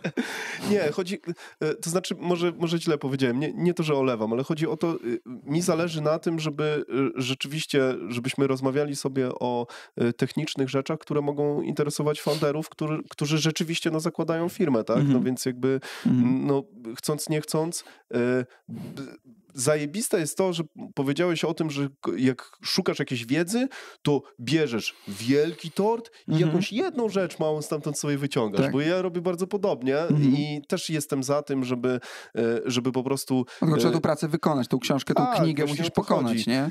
Ostatnio pokonałem Antykruchość Taleba. Wszyscy tyle osób mi polecało. No słuchaj, wziąłem to na początku po angielsku, książkę, czytałem, doczytałem tych 60%, mówię, nie dam rady. Okay. Wziąłem sobie audiobooka i skończyłem. Ale powiem ci, że 10 rzeczy z wielkiej knigi wyciągasz. To jest tą pracę, którą musisz przerobić, tak, kurde. Dokładnie, nie? Dlatego ja twierdzę, że mimo tego, że wszyscy dookoła mi mówią Szymon, nie rób podcastów, które trwają 2 godziny. Ja mówię, nie będę robił takie, które trwają 4. I olewam to, bo wiem, że nie da się w ciągu pół godziny naprawdę zejść głęboko na temat jakikolwiek związany z przedsiębiorczością. Trzeba tam podrążyć. Tak? Znaczy, znowu, tak jak gadaliśmy przed tym wywiadem, ja bym nie chciał, żeby to było spotkanie właśnie jak zostać przedsiębiorczym, bo ja nie wiem, jak zostać. Ja wiem, że gdzieś to się właśnie narodziło i po prostu ewoluowało lata. Przecież to są lata i to nie jest taka historia, wiesz, jak tam moja historia przedsiębiorczości to nie jest taka właśnie, że tam zauważyłem ptaki na niebie i one jakoś tam krążyły i pomyślałem, że one to będzie takie potrzebne i usiadłem do programowania, zbudowałem tego i teraz jest Facebook, nie? Jakby to nie jest taka historia. Ona miała wiele takich nieoczywistych zwrotów, takich, których wiesz, nie będzie żadnego ciekawego rozdziału z tego. Po prostu tak było. A de facto było tak, że były statki, potem była moja własna przedsiębiorczość, spotkałem gdzieś tam Tomka na swojej drodze, napiliśmy się wódki i jakoś poszło, nie? Okej. Właśnie chcę zahaczyć o ten mental, bo ja cały czas widzę w każdej twojej wypowiedzi coś takiego, że jak ty mówisz o sobie albo mówisz tak, przeważnie jak mówisz o sobie, to mówisz takie rzeczy jak challenge'ujcie mnie, tutaj mam dowody na to, tutaj mam potwierdzenie, że to zadziałało i tak dalej. I chciałem się ciebie zapytać, czy ty właśnie do tego tak podchodzisz, że budujesz obraz swój siebie na podstawie właśnie tych wszystkich dowodów, że musisz mieć, żeby na przykład myśleć o sobie, że jestem dobrym sprzedawcą, to musisz na przykład, nie wiem, wykonać 1000 cold calli, sprzedać towar za 100 milionów i wtedy dopiero możesz mówić, słuchaj, jestem w miarę dobry w tym, tak? Czy właśnie do tego tak podchodzisz? Wiesz co? Znaczy z tym challenge'ujcie mi i tak dalej, to jak jesteś w sprzedaży, to sprzedajesz historię jakieś i masz zdolność do czego? Do koloryzowania.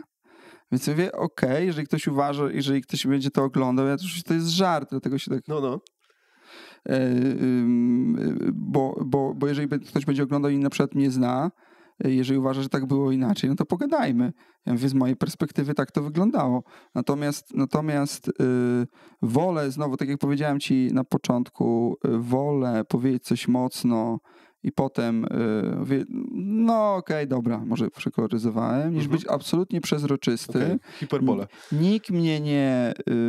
Nie, ale też wiesz co, chyba w tym akurat rozmowie nie sądzę. No ktoś powie, no dobra, nie, tutaj nie było to nie trwało tam 4 lata, tylko 3, tam wiesz, na jakiś aptekarz się znajdzie, co mi będzie tego, mówię, to było w kwietniu, a nie w maju, no mówię, no dobra, bardzo ważne to jest dlatego. No i oczywiście chodzi o to, żeby to było w kwietniu, a nie w 1976, albo to nie była twoja historia, tylko zupełnie kogoś innego, to chodzi, żeby to nie było kłamstwo, tylko na zasadzie jakiejś tam hiperboli.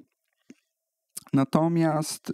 Bardziej mi chodzi o to, żeby wybrzmiało. To nie jest tak, że ja w tym momencie challenge'uję twoją psychikę, tylko ja mam podobne podejście do tego, że to dowody właśnie mówią o tym, kto kim jest. A wiesz, tak? Ja nie wiem, czy ja sam sobie trochę Matrix, czy sam sobie tej historii nie sprzedajesz. Zobacz, świetnym przykładem jest tak, jak teraz ktoś tego słucha i na przykład ma jakiegoś handlowca na przykład. Teraz spojrzy, wejdzie w jego deal w CRM-ie, niech wejdzie w dany deal, zapyta na przykład handlowca o ten deal, co tam jest, potem dopiero przeczyta historię, przeczyta jego notatki, zobaczy, jaki tam jest zżyk emocjonalny po prostu czasem i porówna te dwie rzeczywistości. Co sobie sam sprzedaje handlowiec, a co powiedzmy jest mniej więcej obiektywnie. Oczywiście ty już, może warto na początku tą historię przeczytać, a potem zapytać handlowca, bo potem przez wkurw na tego handlowca już będziemy inaczej czytać historię, ale generalnie przeczytać te dwie rzeczywistości, one często są różnymi rzeczywistościami. A potem zadzwoń do tego klienta i zweryfikuj to. Mówię, zadzwoń, jak mówię, czasem ja może zadzwonię do klienta tylko w momencie, nie dlatego, żeby challenge'ować, żeby kwestionować to, co ktoś mówi, albo zadawać mu kłam, tylko dlatego, żeby na przykład pomóc, bo klient mu zniknął. Nie, mówię, no po prostu może zadzwonię ja ze swojej strony, powiem, że nie wiem, zmiana. Nie wiem, tam teraz państwa opiekunem jestem, whatever, nieważne. Dokładnie. Sprzedawca zawsze znajdzie. No i okej, no i dzwonię i się okazuje, że jest zupełnie inna historia. I teraz no jest tak, jak ty powiedziałeś, tam Michał na przykład, tak, ale tu jest taki twist w tej fabule, który zupełnie jest, wiesz, zupełnie coś innego. Oczywiście biorę poprawki, że ta pani jest zaskoczona, ona mówi coś innego, ja mówię, dzień dobry, tam, że jestem szefem na przykład tego i tego i chciałem tak podpytać, tak trochę po ludzku do pani zadzwonić, wtedy się mówi, to tak od razu otwiera, wiesz, jak dzwonisz jak robot, to wiadomo, jak po ludzku dzwonisz, no to no i porównać te dwie rzeczy, więc do czego zmierzam? Czy nie sprzedajemy sobie sami tej historii, nie? I mówię, dowodem na to, że tak twierdzę jest to i to. No i ktoś może kwestionować wtedy ten dowód, no to rozmawiamy o czymś innym, tak? Już wtedy. Natomiast ja mówię, dlaczego tak uważam? Albo inaczej. Na podstawie jakich kryteriów tak uważam? Tak jak każdy etap sprzedaży, obsługi klienta jest sklasyfikowany na podstawie jakichś etapów, a te etapy, co musi zrobić ten lead, żeby być na tym etapie, co pozycjonuje klienta na tym etapie naszej obsługi klienta, etapie procesu obsługi klienta, jest sklasyfikowane przez jakieś kryteria. No i teraz, jeżeli wypełnia te kryteria, to jest bramka przepuszcza, jeżeli nie wypełnia, to nie przepuszcza. I teraz ja spróbuję tak, są jakieś kryteria, użyłem kryterii ABC, możesz kwestionować te kryteria, natomiast ja tłumaczę, dlaczego tak uważam, nie? To nie jest z dupy. No bo możemy powiedzieć, no tam wszyscy handlowcy to bajkopisarze na przykład, nie? No dlaczego? No i teraz muszę powiedzieć, na podstawie jakich kryteriów tak uważam. No i jeżeli to ma sens, ktoś powie, no że wszyscy, ja rozumiem skrót myślowy, że nie wszyscy, ale większość to jest takie świadome, że to taka jest opinia ogólna, więc musimy się jako handlowcy tym zmierzyć, że jest opinia ogólna na rynku, że jesteśmy, bo ja się uważam w pewnym sensie też za handlowca, bajkopisarzami. No i teraz, czy uznajemy to i przyjmujemy i to jest that's all right, czy po prostu chcemy coś z tym robić? No trzeba jakieś po prostu kryteria. Dlatego ja prowadzę tą narrację. Nie chciałbym, żeby ktoś powiedział, że jestem jakimś tam fałszywym prorokiem. Nie, to jest mega spoko, bo tak jak już wspominałem, bo żeby dojść do takich wniosków, żeby challenge'ować siebie pod kątem takim, czy ja rzeczywiście, nie wiem, no ja sobie zadaję często takie pytanie, kurde, czy ja nie jestem, wiesz, czy nie czuję się trochę jak fraud, jak oszust, tak, w tym, co mówię, tak? No, każdy na pewno ma taki dialog wewnętrzny, no to szukam rzeczywiście dowodów i w ogóle wydaje mi się, że budowanie tożsamości trochę na tym polega, tak? Robisz małą rzecz, powtarzasz ją, robisz dużą rzecz i tak dalej, no i budujesz pewną tożsamość, tak? No.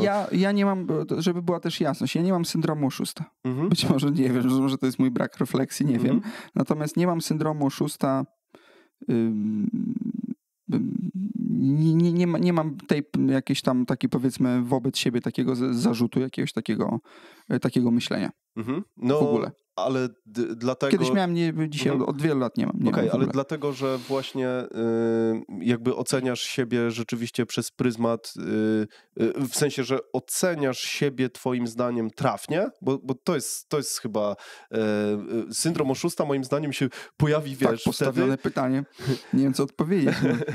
Bo syndrom oszusta pojawiłby się, jakbyś powiedział, że jesteś, jestem świetny, nie wiem, w czym jesteś naprawdę kiepski, tak? Nie, bo teraz jest taka narracja wszędzie, we wszystkich mediach jest teraz taka narracja i tak się mówi, że to dobrze mieć że to jest dobry oznaka przedsiębiorcy, syndrom oszusta, że tak? Taki jest. Że będziesz go czuł, jesteś gdzieś tam. Tak? Tam wśród gwiazd będziesz go czuł, bo że jesteś not enough. Takie że lobby teraz tak, lobby psychoterapeutów chyba, nie wiem kogo się pieprza, nie wiem, czy jest takie lobby, ale nieraz to słyszę, że wielu przedsiębiorców czuje syndrom oszusta, że oni nie są not enough na dane stanowisko, na tę skalę działalności, na tych ludzi, z którymi pracują, bo tyle jest lepszych w różnych rzeczach ludzi, no ja taki skromny i tak dalej. Natomiast jest, oczywiście znowu, niech ktoś przeczyta syndrom oszusta, o co chodzi, ale wiedzą, że jakby o to przekazuję tylko teraz ideę. Natomiast ja czasem czuję, że zawiodłem, natomiast i mam tą refleksję, że dałem dupy. Najgorsze jest to, że czasem nie przez jakieś takie aktywne rzeczy, tylko po prostu za mało mnie było, nie? Zasoby. Natomiast nie mam aktywnego takiego syndromu, ten impostor, tak? Impostor syndrom i tak dalej. Nie, to nie chodzi zupełnie o biczowanie, bo impostor syndrom to jest I'm not enough w jakimś sensie i ja nie uważam, że jestem not enough.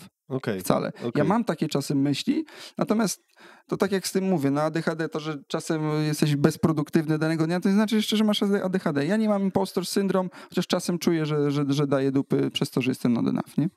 Okej, spoko. Z obserwacji tak i twojego profilu na LinkedInie i w ogóle z rozmów mam wrażenie, że masz takie ssanie na zmianę, na naukę i widzę, że jak ty postujesz, to tam jest jakaś wartość, że to jest przemyślane, to nie jest po prostu budowanie marki osobistej na niczym, tylko po prostu chcesz dawać wartość i widzę, że też jej poszukujesz. No, sama liczba książek, które wymieniłeś, jest imponująca i popraw mnie, jeśli się mylę, ale widzę, że masz takie nastawienie właśnie na zmianę i taką ssanie na naukę. Ssanie na naukę na pewno tak, tego też się nauczyłem w Worksmile'u. Natomiast wiesz, na przykład dowodem na to, że ja nie buduję marki osobistej, jest to, niech przeczyta te wszystkie posty. One nie są o HR-ze. One nie ściągają leadów na Worksmile'a. Może ktoś powie, że no dobra, to po co to robisz, nie? Potem ktoś powie, może w godzinach pracy to robisz. Natomiast wiesz, co chodzi? I don't care. No, chodzi o to, że piszę o tym, co mnie interesuje i co aktywnie robimy, co aktualnie robimy i wiemy, że działa. Po prostu. I być może to nie jest dobre pod lead generation dla Worksmile'a, ale wiesz, osobiście I don't care trochę. Chyba po prostu piszę o tym, co mnie ciekawi. Teraz ostatnio miałem przerwę wakacyjną, teraz we wrześniu będę wracać z tym, chcę być bardziej regularny, zaczęło mnie to bardziej interesować. Jest poza tym miliard tematów, o których chciałem napisać i piszę z tego, co praktykujemy. Nie? I znowu 0.25 czy 0.50 MRR, tam ARR, tak? To jest dla mnie i piszę to, co wyszło, to, co nie wyszło. Ktoś może z drugiej strony powiedzieć, że to jest trochę dawanie know-how. powiedział, według mnie tego nie da się skopiować w żaden sposób. To trzeba przeżyć samemu, do pewnych rzeczy dojść samemu. My tylko pokazujemy pewien trik, który jest, na którym trzeba mieć też pewien dozę takiego krytycyzmu, że to jest sytuacja, w której my byliśmy, ktoś inny może się zupełnie w tym nie znaleźć i zupełnie na drzwi do lasu mu to jest. Natomiast jestem bardzo nastawiony na to, że jestem w szybko, dynamicznie zmieniającej się branży, w której trzeba non-stop przystawać do butów, które nam wyznaczono, do tego garnituru, w który nas gdzieś tam obrano, bo sami się obraliśmy. Jeżeli chcesz być szefem sprzedaży, 2 lata temu pozyskałeś jakąś wiedzę, ona może być czasem nieaktualna dzisiaj, albo nie mieć nic wspólnego z rynkiem, na którym operujesz, bo się zdewaluowała, albo jest nowa całkowicie, nowe historie i ty musisz cały czas wytrzymywać w tej roli, który wymaga od ciebie coraz więcej i dlatego VP of Sales zmieniają się co 4 lata. No, tak i... Nie wszyscy znowu, ale... to jest temat rzeka, rzeczywiście, ale tak jest. Tak, 3-4 lata i się wypalają, po prostu nie nadążają, bo się zmienia i trzeba wtedy zatrudnić gościa, który był nasz etap i kolejny przed nami i po prostu go ściągnąć jakimś cudem do firmy. To w ogóle chyba jest właśnie temat rzeka i teraz ostatnio też mi się wydaje, że tak lobowany i modny, że sukcesja, na przykład CEO, wiesz, Mówisz o serialu Sukcesja, czy ogólnie Sukcesja? Nie, mówię o sukcesji, o przekazywaniu sterów w swojej firmie, nie? Że moja firma urosła już tak bardzo, że ja już nie mam kompetencji, że muszę wziąć po prostu mocniejszego CEO, nie? I to jest, mam wrażenie, taki temat na tapecie u nas w Polsce. Tak. Ja uważam, że Tomek ma zajebiste kompetencje, żeby być na tym CEO i potem. Więc w ogóle zupełnie, jeżeli jest jakikolwiek jakiekolwiek inne zdanie gdzieś z zewnątrz, to challenge it. Proszę bardzo. Ja myślę, natomiast nie personalnie, nie? Nie, ale zupełnie nie nie. Ale bardziej mówię do tych, co słuchają. Nie, absolutnie nie do ciebie. Natomiast jeżeli... Ale to jest ciekawe. To się bądź tacy fałszywie skromni. Uważam, że po prostu zajebiste, ma zajebiste, na tyle, ile mogę ja ocenić, ma zajebiste kompetencje, jest super pod tym względem. I jeżeli ktoś poczuł, że nie przystaje na to stanowisko, to może czasem nie przystaje, a może czasem wystarczy powiedzieć szczerze, że już ma tego dość, nie? Okay. I nie każdy umie powiedzieć, że ma tego dość, bo to jest jego dziecko i ja rozumiem. Tak. Natomiast dzieci się nie wyrzuca przez okno, a czasem firmę trzeba wyrzucić przez okno i tyle. Tak, już. Zgadzam się z tym. Okej, pogadajmy trochę o wychodzeniu za granicę i o tym, jakie, po pierwsze właśnie w ilu krajach dzisiaj działacie, w ilu próbowaliście działać i jak do tego podchodzi, jakie miałeś przeświadczenia na samym początku versus rzeczywistość, jak wychodziliście za granicę? No to wiesz co, jeżeli chodzi o Worksmile, no to teraz działamy Polska DACH, czyli Austria, Szwajcaria, Niemcy. Nie wiem, czy Holandia to DACH, w Holandii nie jesteśmy, więc Polska główny rynek, najbardziej się na tym znamy. DACH to jest eksperyment, który robimy od roku. Zainspirował mnie do tego właśnie Doc Planner i rozmawialiśmy z prezesem chyba rok temu, jak oni wchodzili na nowe rynki i to tak nas bardzo... Parę trików fajnych nam to dało. Taki też bodziec do testowania. Mamy pierwszych klientów na tym rynku. Myśleliśmy później taki średni sektor, wiesz, szybsze lead time'y, pozyskanie i tak dalej, same kobyły. Te same duże, więc to też tak by the way założeń. Natomiast z tych rynków, które nam się nie powiodły, no to przede wszystkim Wielka Brytania, za duża konkurencja, za duże budżety, nie przebilibyśmy się tam z Google'a. Też budowanie SEO, no to już jest long game, tak nie było nas za bardzo stać, też trochę fokusowo, też finansowo na jakieś dłuższe testy. I w tym... Czyli, poczekaj, czy wróćmy jeszcze do tej Wielkiej Brytanii, czyli wy tam jak wchodziliście, to rozumiem, że mieliście tam jakiś mega mocnych zawodników, konkurentów, tak? Tam są, tak, mocno dofinansowani. Poza tym jest bardzo dużo alternatyw też, nie? No jest taki Thanks Ben, jest Perkbox, jest Reward Gateway niedawno w tamtym roku, czy w tym roku jeszcze go kupił Edenred, więc tam jest są mocni zawodnicy i to Reward Gateway poszedł za parę miliardów dolków, więc to tam, wiesz, jakieś tam pojebane te. Natomiast odkąd Thanks Ben też tam fajnie się rozpycha, no Perkbox to jest chyba, nie wiem, czy oni nie są notowani na australijskiej jakiejś giełdzie, ale anyway, no taka firma, wiesz, tam 300-400 osób, 8,000 klientów i tak dalej. Natomiast Thanks Ben też dostał chyba w tamtym roku 20 milionów od Atomica, oni tam lidowali im rundę i oni tego, wiesz, mocno tam się rozpychają. Moim zdaniem pójdą na Stany, tak jak Workvivo na przykład z Irlandii, powiedzmy Irlandii, Wielkiej Brytanii poszedł na Stany, też na taki konkurent, gdzie tam on w rundzie na kartkę 25 baniek dostał i co absolutnie nie jest też żadnym wyznacznikiem, bo oni po prostu świetnie zrobili egzekucję tych swoich planów, które zrobili. Inwestorzy na pewno są za zarobienie, bo w tym roku poszli do Zooma, Zoom ich kupił i też pewnie nie za 5 złotych. Więc bardzo konkurencyjny market, trochę za wysokie progi na razie i uważam, że dach jest większy, jest mniej zdigitalizowany, co jest i wyzwaniem, i okazją. No i też tak jest też grupa pracy i tam weszłem, tam trochę to jakby ten timing taki wykorzystaliśmy, żeby się trochę tego nauczyć i to poszło tam. No i na razie dalej uważam, że po roku jesteśmy w fazie testów. Nie mamy takiego dzisiaj, jakbyśmy mieli zadecydować, czy to orać, czy nie orać, to byśmy jeszcze nie mieli tej decyzji. Więc, no ale idzie, sprzedaje się. Dobra. Dlaczego wybraliście akurat te kraje? Mówisz, że bo one są podobne do siebie, tak? Jeżeli chodzi o jest poziom cyfryzacji, tak? Z tego, co mówisz. Bardzo podobne, bardzo podobne. No to jak ktoś jeszcze tam chce wyjść z firmą na Szwajcarię, no to wychodzi to, że oni są poza Unią, tam te celne, wszystkie inne rzeczy, jeżeli coś tam trzeba, procesowanie płatności, no to trzeba po prostu wiedzieć, trzeba mieć ten know-how. Ale jeżeli chodzi o Austrię, Niemcy bardzo podobny poziom, jeżeli chodzi o penetrację tego typu narzędzi.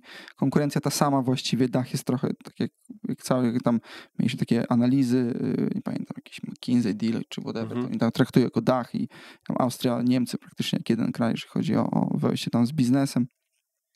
Pewnie są jakieś większe niuanse, których my jeszcze nie wiemy, natomiast założenie było takie, że idziemy tam i trochę siejemy ileś tam eksperymentów inboundowych robimy, czyli trochę w paida, trochę się pozycjonujemy na konkurencję, trochę patrzymy jak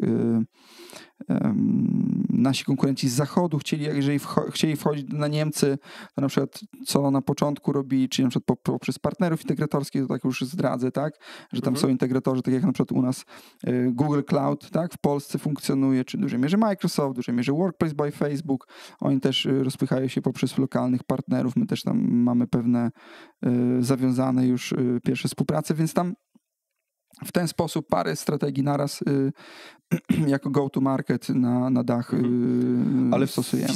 Fizycznie nie macie tam biur i nie macie tam ludzi, tylko po prostu załatwiacie to wszystko stąd? Nie, mam osobę, która jest przedstawicielem, no to jest tak jobowo, nie? Tak dorywczo bardziej, jeżeli trzeba nas reprezentować. No bo język, bo kultura i tak dalej, natomiast nie. I znowu mówimy o tej narzędziówce, mówiliśmy wcześniej, budowanie struktur, jak jeszcze nie mamy playbooka, jest bez sensu zupełnie. Jest zupełnie bez sensu, szczególnie, że tam struktury trzeba się liczyć z dużo większymi podstawami, obciążeniami socjalnymi, kosztami pracy ogólnie niż w Polsce, no to już w ogóle. No i takim trochę godzeniem się na to, że masz brak kontroli nad tym, nie? Więc można to robić tak jak swego czasu robi to Pachl, że na przykład na dach na przykład zatrudniał w Barcelonie, tam jest dużo ekspatów, albo tam właśnie w Niemczech, albo albo można robić tak jak wiele firm, że zatrudnia ekspatów w Polsce, jeżeli oczywiście jest talent pool, bo to trzeba sięgnąć też realnie. No, nie wszędzie jesteśmy w stanie mimo woli, mimo zapędów zaoszczędzić, nie? Więc po prostu trzeba patrzeć na to, jaki jest talent pool. Teraz Portugalia jest takim ośrodkiem pracy zdalnej, jeżeli u nas klient na danym rynku kupuje w ten sposób i nie musi się na przykład spotkać, no u nas dzisiaj na przykład w Polsce kupuje się zdalnie, jest okej. Tak? Ale na przykład już w Niemczech trzeba będzie jakiś mieć przedstawiciela, no to dobrze było, żeby był na tamtym rynku. Jeżeli to jest taki rynek, na przykład małe firmy, które kupują zdalnie, to może naprawdę to z Warszawy zrobić, albo można to zrobić z hubu, gdzie jest dużo ekspatów i ktoś potrzebujesz native'a, no to po prostu z tego hubu, nie? I to też działa. To po prostu strefa czasowa, żeby się bardzo nie różniła. Parę godzin nie robi różnicy. Okej. Jakie miałeś wyobrażenia, jak wychodziliście za granicę, jeżeli chodzi o to, jak to będzie działać sprzedażowo, a które się nie sprawdziły? Czy były takie w ogóle? No, zakładam, że trochę hipotez wam padło, tak? Albo się zmieniło myślenie. Wiesz co, no na pewno nie wiedzieliśmy, że to będzie tyle trwało. No bo to zakładaliśmy, wiesz, rzucasz w pejda, to coś zażre i masz hipotezę potwierdzoną. Nie masz nic. Nie masz żadnej hipotezy potwierdzonej, musisz trochę siłą woli, trochę zgadywać, że kontynuujemy i kiedy to ma przyjść. Oczywiście słuchasz też ludzi, którzy tam na przykład prowadzą działania marketingowe, ustawiają ci kampanie i tak dalej i jakiego ruchu się stamtąd spodziewasz, jakiej konwersji, ile leadów ma być, jakiego typu to mają być leady, no bo wiesz, ściągnąć tam 10 spotkań to nie jest tak trudno, ale żeby one wiedziały, że Worksmile nie jest tam, nie wiem, wiesz, od łopat na przykład, no to już jest coś innego. No i po prostu myśleliśmy, że to będzie szybciej troszeczkę. No ale znowu, jesteśmy w trakcie tego, nie? Więc to do tego, widzisz, już mówię z mniejszą energią, tak jak słyszysz, tak, no bo już jest taki moment, że ja nie jestem w stanie dużo powiedzieć o tym, bo jesteśmy w trakcie testowania. Nie ma dużo danych. Jak to, mogę powiedzieć, jak to zasetapowaliśmy, tak jak powiedziałem, natomiast dużo danych nie ma, nie? Dobra, to jak właśnie się przygotowywaliście do tego wyjścia? Najpierw zrobiliście po prostu analizę, które kraje chcecie wejść, to zakładam, że to był normalny krok, tak. a potem było co? Ja pamiętam też, jak a propos, też wzięliśmy taki model z Dogplanera właśnie. Na przykład ocenialiśmy rynek. No jak masz jakiś super tam deloitowski raport, ktoś mi pokaże raport deloitowski, który się sprawdził, to też challenge me, okej? Czy tam McKinseyowski, jakby w porządku. To jest jakiś tam wyznacznik. Nie chcę znowu arogancko brzmieć, ale kurde, no zchallenge'ujcie raporty o rynku pracy sprzed 2 lat deloitowskie na temat Europy. Zobaczcie, że absolutnie nic się nie sprawdziło. Za duża zmienność, naprawdę. Za dużo czarnych łabędzi, mówiąc Talebem. Więc zweryfikowaliśmy rynek. Ile jest ludzi, jakie są regulacje socjalne, jeżeli chodzi o rynek pracy, no bo to warunkuje wydatki pracodawców. Jak dużo firm, jak duża jest konkurencja. Nie? Z jakich powodów konkurencja, która jest 15 lat na tym rynku, ma 8 000 na wielkim rynku, 5. gospodarka świata ma na przykład, nie wiem, 15 000 tego firm. Nie? To są miliony absolutnie wielkich firm niemieckich, wiesz, serce Europy i tak dalej, olbrzymi, wiesz, 90 prawie milionów czy ileś kraj. Czemu ma 15 000? Z jakiego powodu? Jak wychodzi? Jaki ma go to market? Jak się pozycjonuje i tak dalej? No i wiesz, porównujesz x rynków, ile ma właśnie sprzyjające przepisy temu, żeby kupować tego typu rozwiązania, ile jest osób pracujących na przykład w tym targecie, który sobie założymy, no to wiesz, odpowiednik niemieckiego GUS-u może ci to dać. Najczęściej też są jakieś takie bardziej publiczne dane, to naprawdę jest fair enough, też nie trzeba tego tam zaglądać w zęby jakoś strasznie. No i wtedy decydujesz się, nie? Że to jest dobre opportunity, nie jest tak bardzo konkurencyjne jak na przykład Wielka Brytania, gdzie jest naćkane, gdzie wydaje się, że bez dodatkowych zasobów, bez względu na język, coś tam. By the way, potem ten język wcale nie okazał się tak ważny, ale że na język po prostu Wielka Brytania jest lepsza, też duży rynek, adaptacja digital jest super, no ale ona wtedy się okazuje, że jest bardzo konkurencyjna. I tam naprawdę grają rolę na przykład budżety marketingowe, nie? I oczywiście i x innych czynników. Natomiast niemiecki jest na tyle zdigitalizowany i jest jakaś konkurencja, więc jest rynek na pewno na to, bo coś można uszkodzić choćby konkurencji, okej? I w ten sposób decydujemy się, to jest tam. Nie? A jak to jest właśnie, bo mówiłeś, że Jeszcze mówię, jak GP wchodziło na ten rynek właśnie z tym Softgardenem i tak dalej, to był taki moment, że tam skorzystaliśmy z tej wiedzy, no bo była jednak spółka, która tam została kupiona i po prostu miała tam operacje, mogła nam bardzo dużo powiedzieć. To był kolejny argument do tego, żeby potwierdzić jakieś tam hipotezy. Okej. Mówiłeś, że język na niemieckim rynku nie do końca ma znaczenie. Ja się spotkałem właśnie z taką opinią, że jak się sprzedaje Niemcom, to trzeba mieć native'a po niemiecku, ale mówiłeś pod kątem takim, że nie jest to problem, czy że niekoniecznie trzeba po niemiecku? Nie, niekoniecznie trzeba, bo jak już idziesz do niemieckiego przemysłu, to jak my na początku pierwszych klientów mieliśmy dużych, czy tam do niemieckich korporacji, to musisz mieć Niemca. Po prostu. On musi rozumieć tam tą historię, kulturę i tak dalej. Ale jak sprzedajesz do średnich firm informatycznych, tak jak u nas, wiesz, w Polsce jest bardzo dużo firm techowych, white-collarowych i tak dalej i sprzedajesz, powiedzmy, do tak zwanego Berlina, do firm 100-150 osobowych, którzy płacą już przyjemne abonamenty i są IT techowe, i są white-collarowe, i są consultingowe, czy tam jakieś inne startupy, etc., no to może nie potrzebujesz. I u nas się okazuje, że wcale nie, że oni po angielsku mogą kupować, mogą gadać, mogą kupować, jest okej. Jakby im to bardzo nie przeszkadza. No to i teraz pytanie, do kogo się chcesz pozycjonować, nie? No my chcemy do tych drugich. Oczywiście mamy paru dużych i są super i ekstra, jest kasa, tak? Ale generalnie, no to my chcemy do tych, którzy będą się szybciej wdrażać, szybciej sprzedawać, szybciej wdrażać i do których na przykład nie będziemy musieli dotrudniać osoby, której na przykład ja, nie mając języka niemieckiego, nie jestem w stanie na przykład zweryfikować jakości. Sam.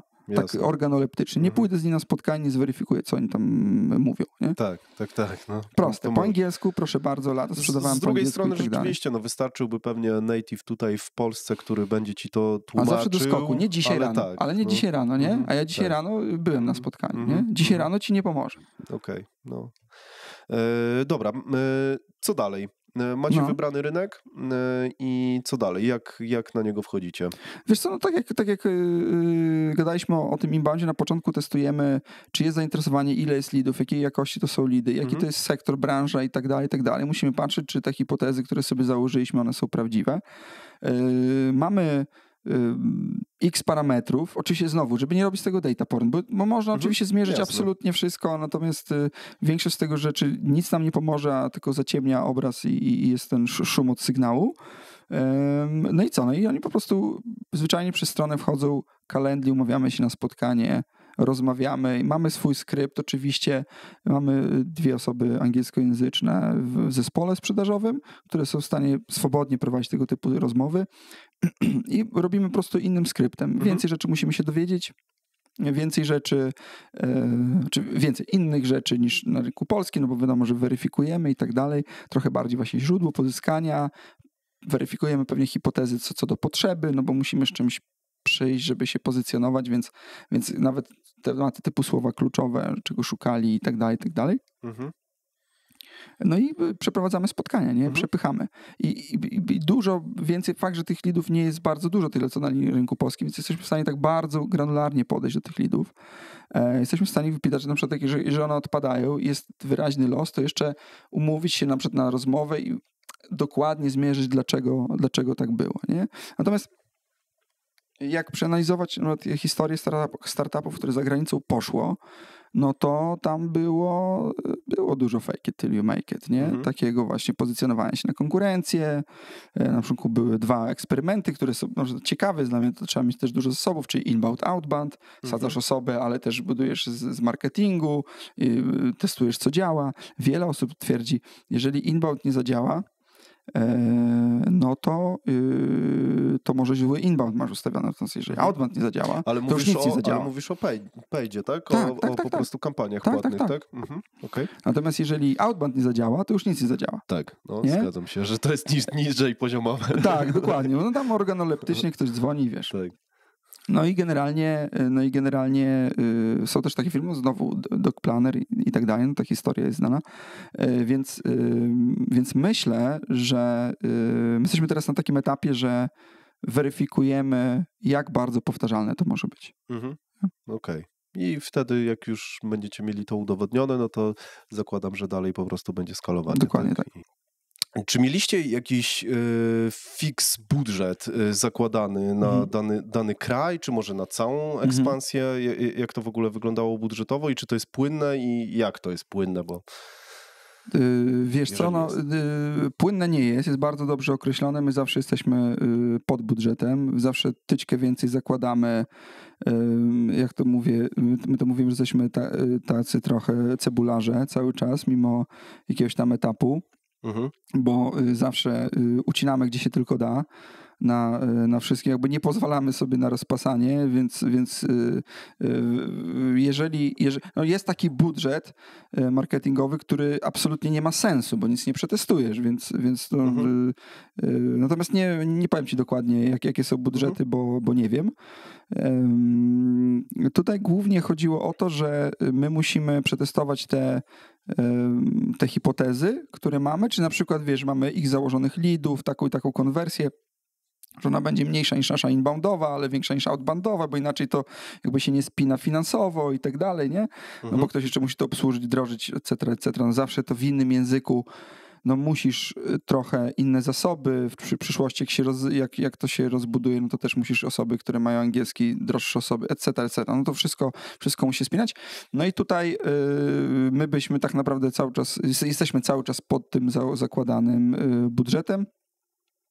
Natomiast to nie jest tak, że jesteśmy z tego dzisiaj jeszcze zadowoleni. No tak jak ci mówiłem, jesteśmy w trakcie testów, dlatego tak mówię o tym w momencie, kiedy my jesteśmy dopiero na tej drodze i nie mogę pochwalić się etapem, że mamy, wiesz, ten temat w 100% zweryfikowany. Nie? Jasne, rozumiem.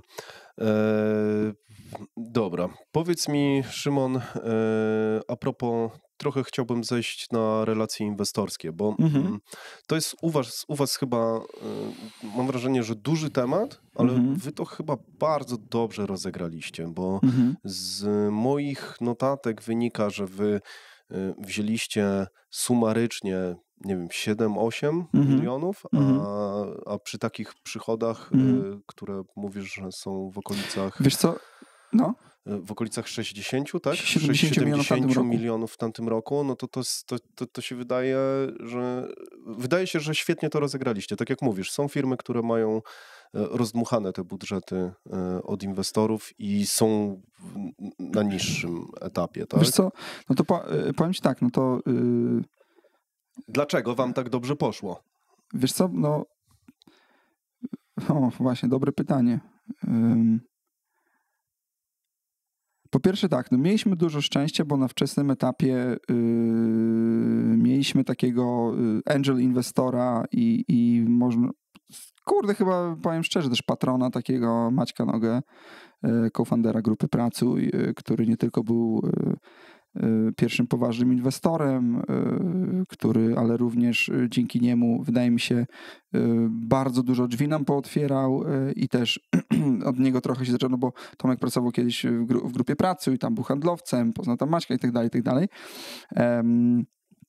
Był jednym z pierwszych inwestorów, natomiast potem dzięki temu, dzięki wzrostom, no bo już to nie jest tak, że absolutnie mieliśmy jakieś fory, tak, Maćka, no ale bardzo dużo nam drzwi pootwierał.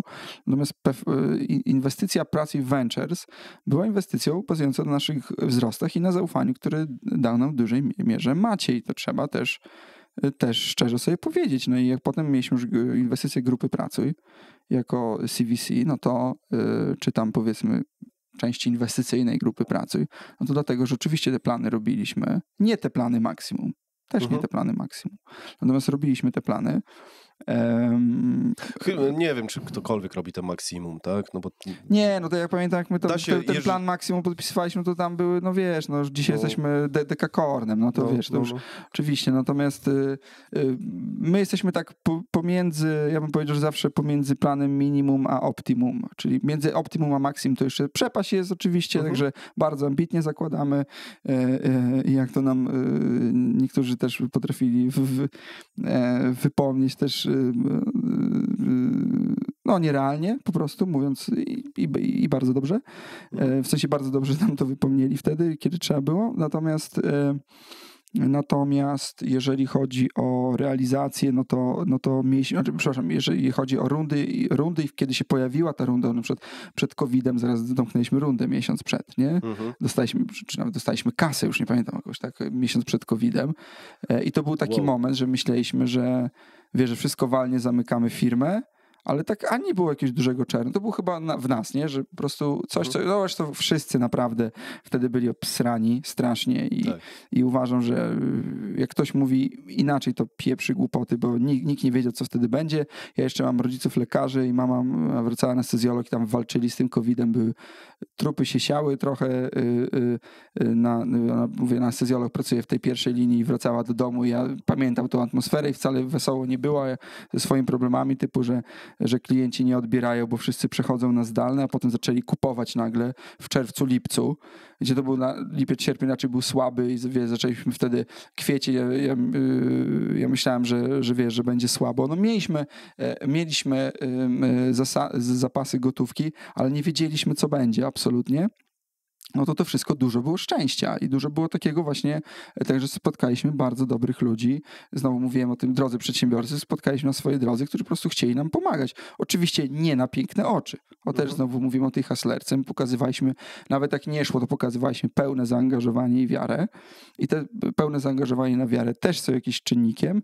Jak już jesteś na etapie, w którym musisz zbierać kasę nie na kartkę papieru, tylko na przychody, no to ta zaangażowanie i wiara oczywiście się patrzy się na wzrosty rynku, ale główne skrzypce grają te przychody i my jednak te predykcje robiliśmy. Więc na koniec roku powiedzieliśmy sobie z inwestorami, no nie dowieźliśmy tego planu, co tam zakładaliśmy, tego ambitnego, ale generalnie obie strony są zadowolone i to było rok do roku.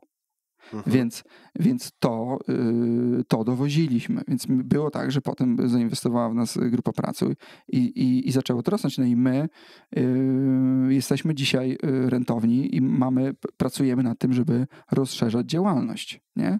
Tylko. A planujecie jakieś kolejne rundy w jakimś czasie? Wy potrzebujecie w ogóle pieniędzy od inwestorów w tym momencie? No gdybyśmy mieli wchodzić na nowe rynki, to pewnie byśmy potrzebowali. Ja bym się lepiej czuł w momencie takim, jaki jest Klawiyo, nie? Że nic nie musi. Znaczy coś tam musi, ale powiedzmy, że no niewiele musi. Może iść na IPO. Po prostu chyba to jest ambicja tych założycieli, czy właścicieli, czy inwestorów obecnych. Natomiast my nie. Znaczy, nie. Mam wrażenie, że jak masz duże finansowanie, to też się trochę rozleniwiasz i przestajesz być aż tak skuteczny, tak? Więc... Przecieka, wiesz, bardzo dużo przecieka. To powinien się też CFO wypowiadać. Moim zdaniem przecieka przede wszystkim przez to, że ten fiskalny, ten reżim jest zupełnie inny, wydaje się na inne rzeczy. Jak jest trochę bogato, no to już founderzy myślą, no to teraz trochę czas na wypłatę może się też częściowo skeszuje, może sobie lepszy samochód, może wyższą pensję podstawową, oczywiście jeżeli mamy odpowiednio do tego umocowanie w zarządzie, no bo czasem inwestorzy wchodzą do zarządu i takie rzeczy blokują, albo zwyczajnie blokują poprzez siłę relacji, czyli zepsuje się, jeżeli będzie podejmować głupie decyzje ta relacja, nie? I po prostu będzie smrodek. No po prostu tego nie róbcie. Natomiast wydaje mi się, że jak są te duże rundy finansowania, to się scarcity, czyli niedobór jakiś powoduje w nas to jak ktoś wydaje mi się, jak był w tej sytuacji, no to może sobie porównać, że jest taki chwila oddechu. Chce się po prostu, no i ta motywacja trochę, chce się trochę dać sobie nagrodę, trochę właśnie poklepać po plecach i tak dalej. I to może mieć złe skutki. Natomiast ja widziałem na przykład szybko rosnące firmy z dużym finansowaniem, takie na przykład jak Pack, zajebiście rosnące, duże sukcesy, olbrzymie sukcesy polskie, które było dalej, wiesz, motywacja i wszyscy pod ręce się brali, napierdzielamy dalej, tak? Więc to też może dochodzi o mental founderów. Nie wiem, jak jest w przypadku Klawiyo. No w naszym przypadku było zawsze za mało kasy i my po prostu dzisiaj rozpasani no, nie jesteśmy pod tym względem. I to też nie mówię, że to zawsze musi przynieść rozpasanie, bo mamy przykłady z naszego bliskiego otoczenia i nie mówię Microsoft, Apple, tylko no właśnie polskie podwórko, czy europejskie, ale z Polski, gdzie ta kasa wcale wiele nie zmieniła, nie? Motywacja nie siadła. Tak, no. Poza tym my też mieliśmy, mówię, dużo szczęścia, dużo ludzi, którzy w nas uwierzyło i uważam chyba wtedy uczciwe też wyceny. Tak jak patrzę już bez emocji, no to wiesz, no miałem inne zdanie wtedy, ale powiedzmy sobie szczerze, no dzisiaj uważam, że uczciwe. Uczciwe. No nikt nas nie skrzywdził na pewno. Jeżeli ktoś tak uważa, to shame on you. Okej. Powiedz mi jeszcze a propos właśnie Macieja Nogi, w ogóle całego funduszu Pracuj. Wy trafiliście w inwestora, który jest no, praktycznie inwestorem branżowym z waszego podwórka. Tak.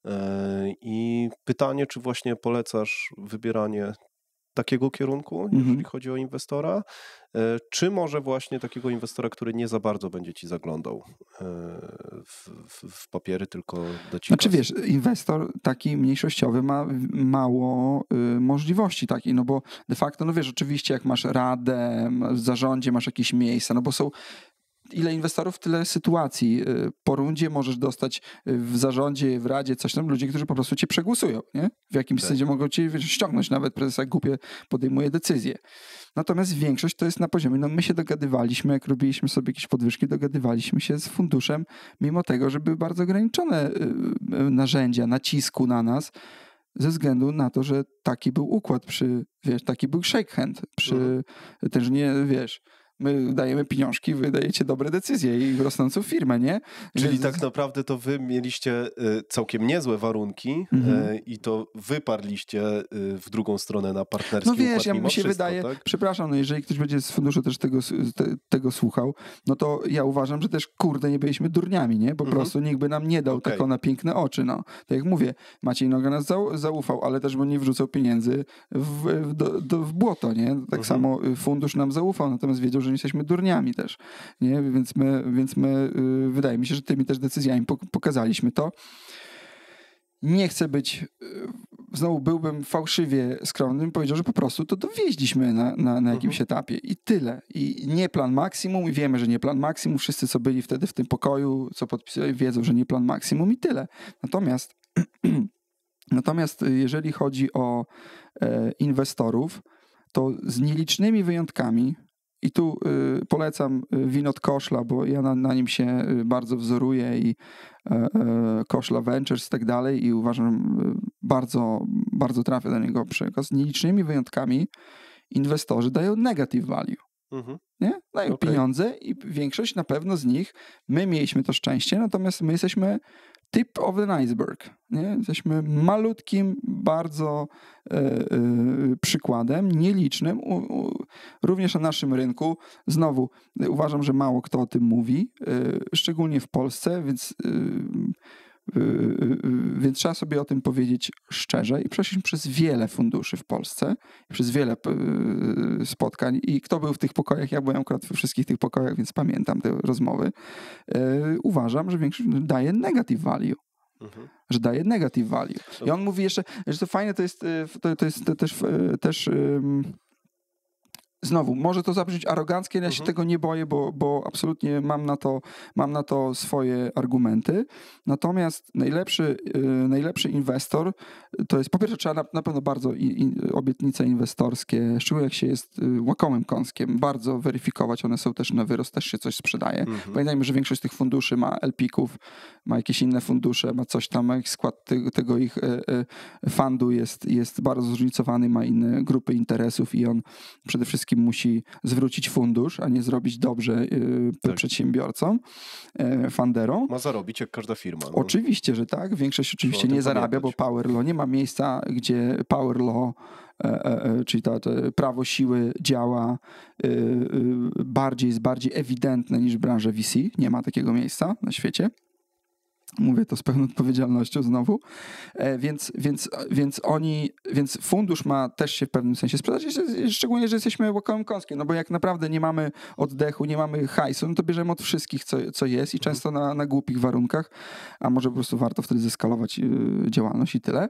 Natomiast wracając do głównego, uważam, że w dużej mierze i znowu w naszym przypadku mieliśmy dużo szczęścia, ale w wielu przypadkach rada inwestorów jest przeceniana. Network, absolutnie go nie ma. W większości nie ma. My tu mieliśmy Pracy Ventures, HR-Tech, Grupa Pracuj, no wszystko, największy HR-Tech w tej części Europy to jest Grupa Pracuj i wszystko, co w HR można było osiągnąć, moim zdaniem, dużo z tych rzeczy Grupa Pracuj osiągnęła, na pewno. Może nie wszystko, ale dużo jest, no to widać, jaka jest pozycja, tak? I to jest branżowy. Ale nawet wtedy nie masz co liczyć na cuda, że ktoś ci, klientów przeprowadzi. No tak, może nie ci zrobi za ciebie potwierać drzwi. Nawet wtedy. Nie mówiąc o jakimś funduszu, co my robimy blockchain, enterprise software and fucking everything, tak? I będziemy network, bo w naszym portfolio jest firma, znamy takiego fundera, co tam zebrał od nas 5 lat temu i on jest firma, co ma dużą firmę. Nie?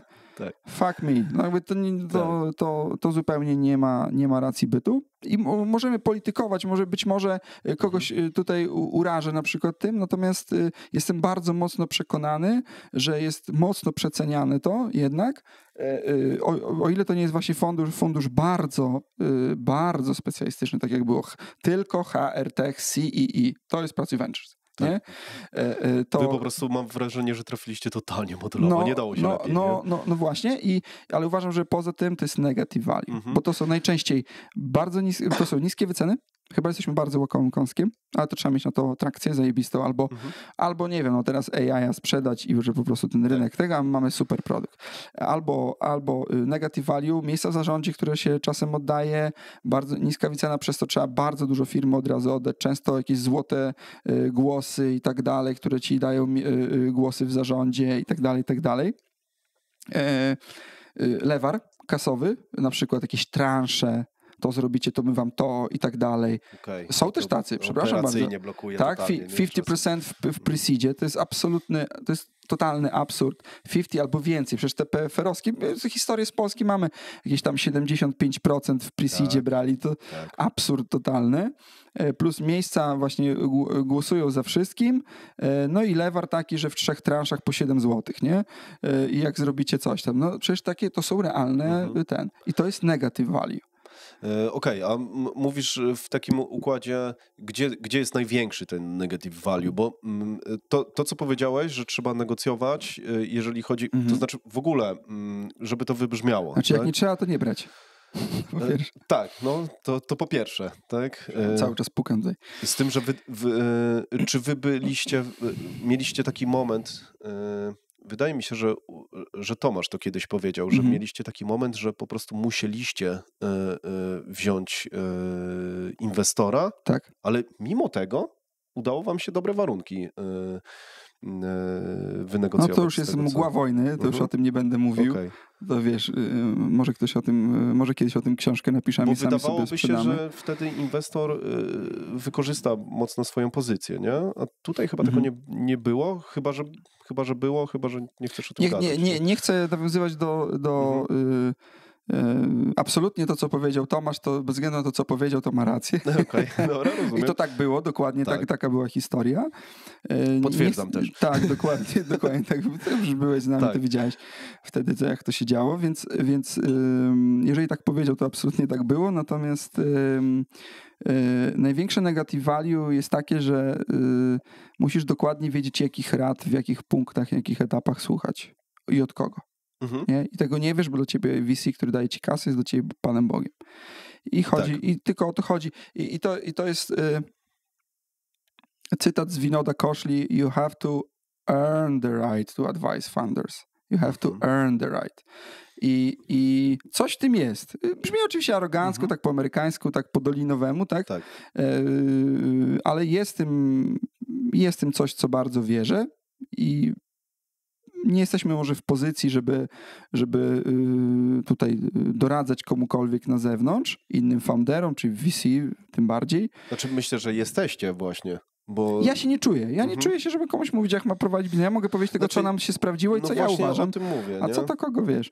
Bardziej o tym mówię, że możesz powiedzieć, co się wam sprawdza, bo to może być niesamowicie wartościowe. Dla to słuchanie ludzi, rad w pewnych etapach. Bo to jest tak, ty na przykład znasz się na X i ja ciebie nie mogę na etapie Y słuchać o Z. Ja muszę X na etapie X. Nie? I żeby i to fajnie się mówi, jak się o tym książkę pisze. Zrobiliśmy, tak byłem chłopakiem z bloków, założyłem biznes, udało się, sprzedałem, zarobiłem miliony. Natomiast po drodze masz tyle decyzji do podjęcia, które w momencie i są tak, ważne w czasie. No to nie jest tak, że możesz się zastanawiać, ile chcesz. Masz dużo niewiadomych, dużo feelingu, dużo ludzi, którzy ci doradzają, dużo panikarzy wokół siebie, którzy tam, wiesz, dają ci złą radę i zaciemniają ci znowu ten szum i obraz. Sygnał od szumu. Jeżeli przestajesz odróżniać sygnał od szumu, co jest bardzo, bardzo mylące, i musisz podjąć decyzję. I uważam, że umiejętność, pewne heurystyki, oczywiście mówiliśmy, modele mentalne, tak, które ci pozwalają wtedy odróżnić sygnał od szumu i mieć i na przykład odrzucać pewne rady z jakiegośkolwiek powodu, którego tam uznasz za stosowny, jakaś, możemy to nazwać intuicją, możemy modelem mentalnym, sprawia, że jesteś czasem na powierzchni, albo już cię nie ma i już w KRS-ie nie ma tego NIP-u, nie? Po prostu. Okej, dobra, co... Natomiast nie ma co liczyć, jeżeli chodzi o większość funduszy, które widzę, szczególnie tych bardzo mocno rozpostartych, jeżeli chodzi o target, market, i portfolio, że jest tam każdy pies z innej budy, jak to się mówi. Nie ma co liczyć na żaden network, żadne wsparcie, żadne advisory. Trzeba wziąć pieniądze, podziękować i tyle. Okej. Czyli jeżeli... Być proaktywnym, oczywiście tak jak po ludzku, spotkać się, raportować nie wtedy, kiedy zapytają, tylko wtedy, kiedy my ustalimy, uzgodnimy i wiesz, mamy miesięczne raportowanie i bez względu na to, czy mają na ciebie lewar, czy nie, bo to jest ludzkie i z tego potem jest brand foundera. Tak. Natomiast nie liczyć na to przy zawiązywaniu umowy inwestycyjnej, dzielić przez 10. Okej, czyli jeżeli potrzebujesz tak naprawdę tylko kasy i wierzysz w to, że jesteś w stanie zeskalować, bo masz sam znajomości, procesy, dobry model biznesowy i tak dalej, to szukasz funduszu, który jest szeroki. To znaczy, może to jest bardzo duże uproszczenie, ale może łatwiej wtedy się rzeczywiście prześliznąć. A w momencie, w którym rzeczywiście kurczę, chciałbyś mieć wsparcie od funduszu, to szukasz nie da się tutaj stworzyć czegoś takiego. Nie ma. Nie, uważam, nie ma mocnych. Robienie tego jest wystarczająco trudne, jeżeli się liczy, że jakaś grupa gości, co nawet to przeszła, no spójrzmy na Palikota. On już to przeszedł. I co? Nie jest takie łatwe to powtórzyć w tej samej branży. Nie? Tak. Jeżeli jesteś taki mądry, tam byłeś gdzieś w branży HR, to zrób drugiego, pracuję, proszę. Ja ci dam nawet na to pieniądze, tak? No nie ja, ale ktoś ci da na to pieniądze, zrób. Ale znam kogoś. Znam kogoś, kto ma parę złotych, jak był w Stanach. Nie, ale wiesz, że po prostu liczyć na to, nawet jak ktoś to kiedyś robił, na tym rynku zmieniającym się, że on ci doradzi i zrobi, wiesz, Pruszyński, bo ty musisz sprzedawać tak. I ja wtedy też sprzedaję, ja pierdzielę, w ogóle 100 milionów. To jest w ogóle no fucking way, nie? Mówię, nawet tak wyspecjalizowany nie Nie zawsze mogą ci ludzie pomóc. Nie zawsze mogą ci pomóc. A trzeba uważać na to, że jeżeli, mówię, jesteś łakomym kąskiem i generalnie to trzeba być, żeby być łakomym kąskiem, to już trzeba mieć dużo szczęścia, trakcję zajebistą i tak dalej. Nie potrzebować finansowania. Nie? Tak, trzeba tak budować, żeby nie potrzebować finansowania. Czasem masz ambicje, chcesz na nowe rynki wchodzić, to wejdź w finansowanie. Natomiast wtedy dziel przez 10 po prostu. Nie mniejsza to, że ktoś ci pomoże, radość, jeżeli jakiś fundusz ci sprzedaje, że ma tam właśnie radę, network, tam, że mają tego i tego w swoim networku. Naprawdę ci ludzie w ich networku, z tym portfolio, oni mają czasem po 15 funduszy i mają to zupełnie tam, gdzie plecy tracą swoją szlachetną nazwę i naprawdę nie obchodzi ich to. A druga rzecz to najczęściej to jest ściema albo to jest projekcja rzeczywistości takiego general partnera do general partnera. Tak mi się wydaje. Mieliśmy dużo szczęścia w tym zakresie. Potwierdziło się to nieraz, nie tylko jeżeli chodzi o sprzedaż, ale network, partnerów, wiedzę. Cała moja wiedza, jeżeli chodzi o zatrudnianie, rekrutację i szkolenie, pochodzi z pracy i z ludzi, którzy chcieli tam z nami współpracować w ramach inwestycji, robić nam warsztaty, konferencje, bla, bla, bla, spotkania. Nie mam innej wiedzy niż stamtąd i uważam, że jestem sprawnym rekruterem, więc to się sprawdziło. Nie każdy ma takie, ale praca jest super, super wyspecjalizowany. No tak, mało jest pewnie... Z drugiej strony my też mieliśmy jeszcze jedną rzecz. Warto pogadać z jakimś funderem z funduszu i zweryfikować to. I jeżeli wszystko, co mówi uważam, fundusz. że jak ci tam partner czy investment manager mówi, tak, to już coś mówi. Jak nie wiadomo o co chodzi, to wiadomo o co chodzi, po prostu.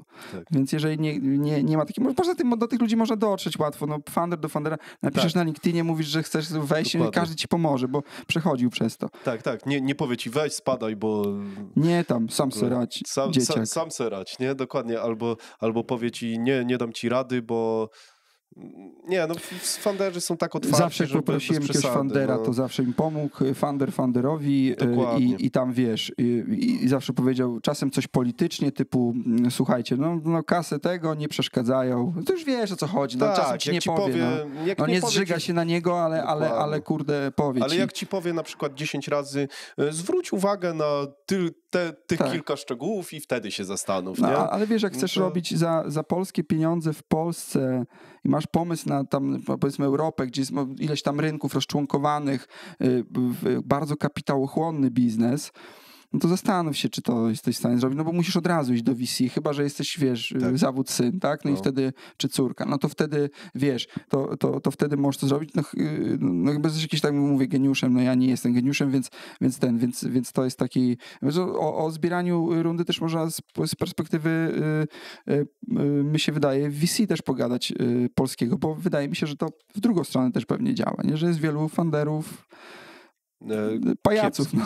Oczywiście, tak, którzy obiecują, że będą coś robić. Nie tylko obiecują, ale że przychodzą totalnie z absurdalnymi pomysłami. To już w ogóle, tak.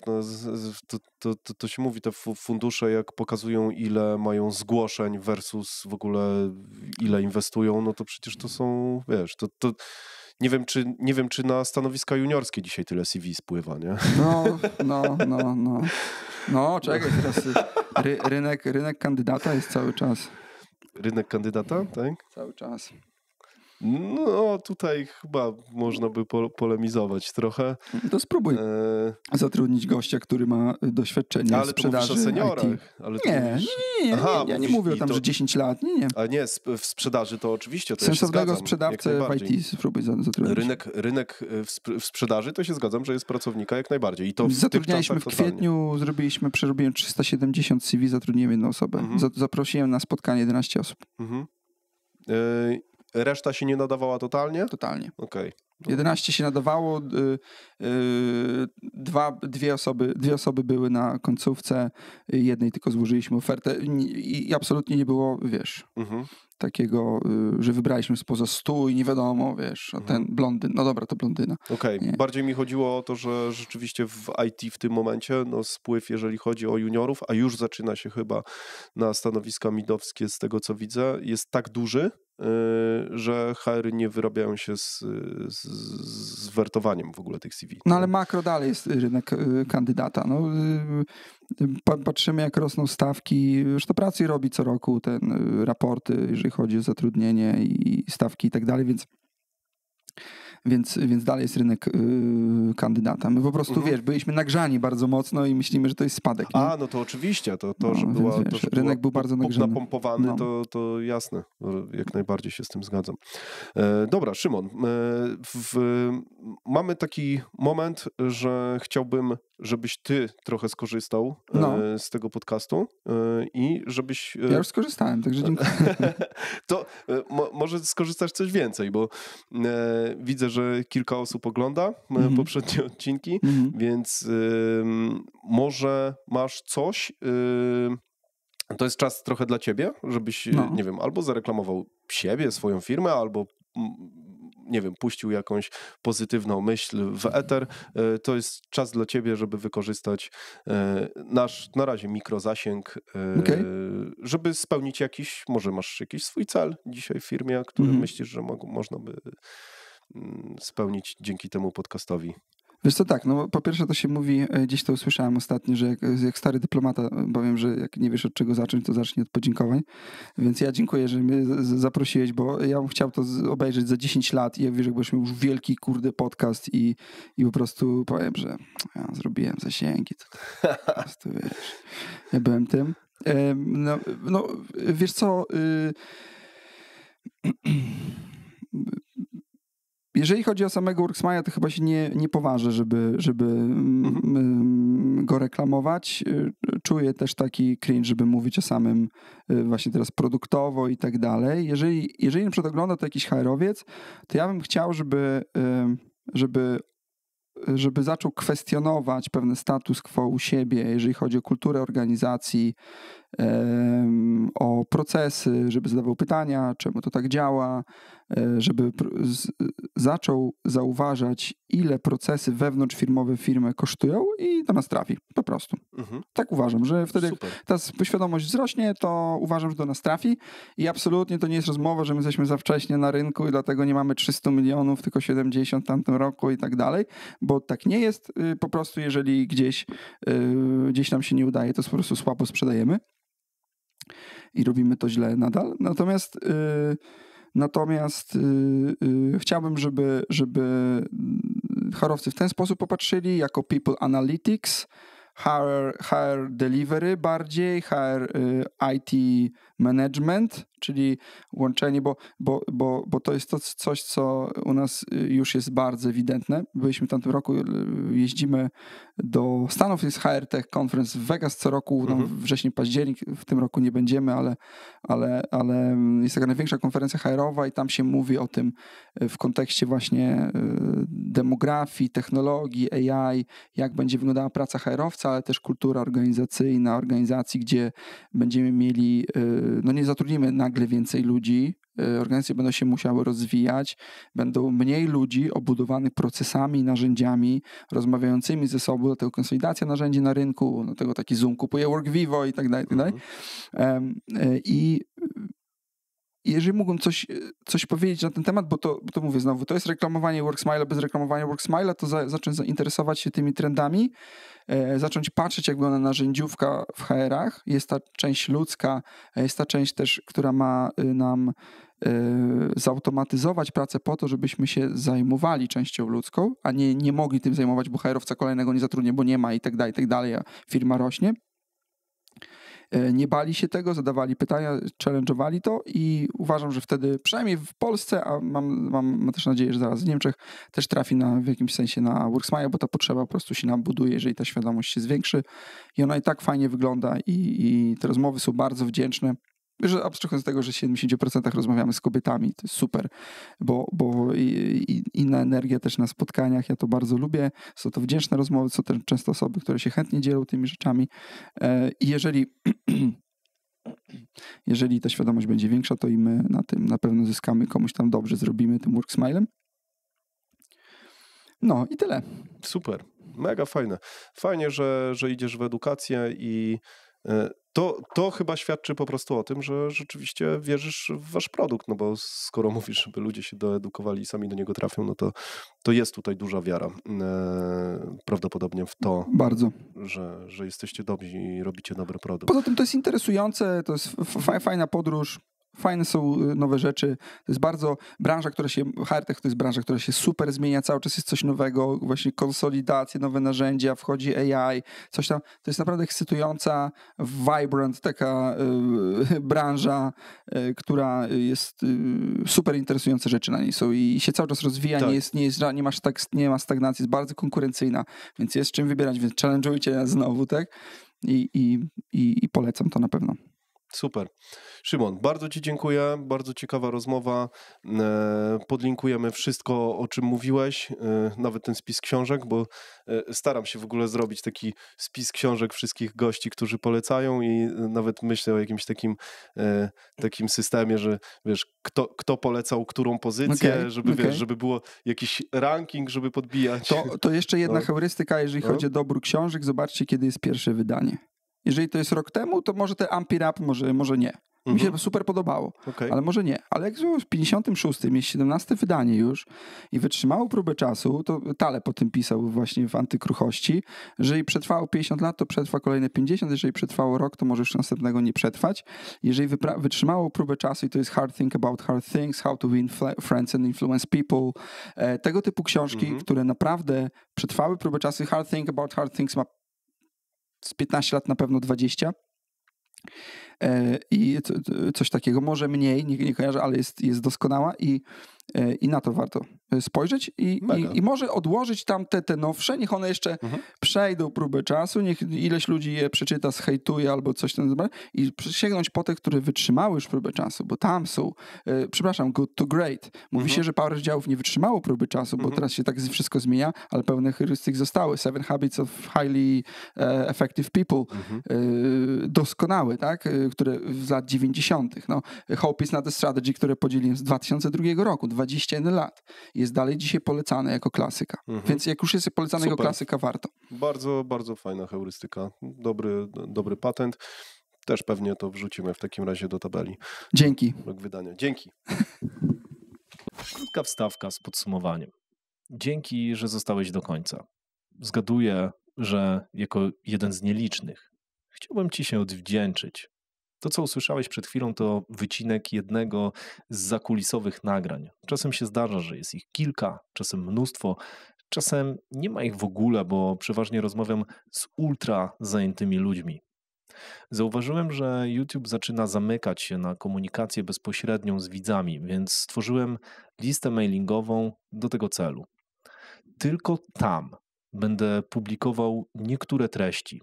Te, które uznam za najbardziej wartościowe lub intymne, bo uważam, że tam będą tylko ludzie, którzy najbardziej mi ufają. Zadbam, żebyś nie przestał. W mailach możesz spodziewać się m.in. zakulisowych nagrań z gośćmi. Co ważne, nigdzie indziej niepublikowanych.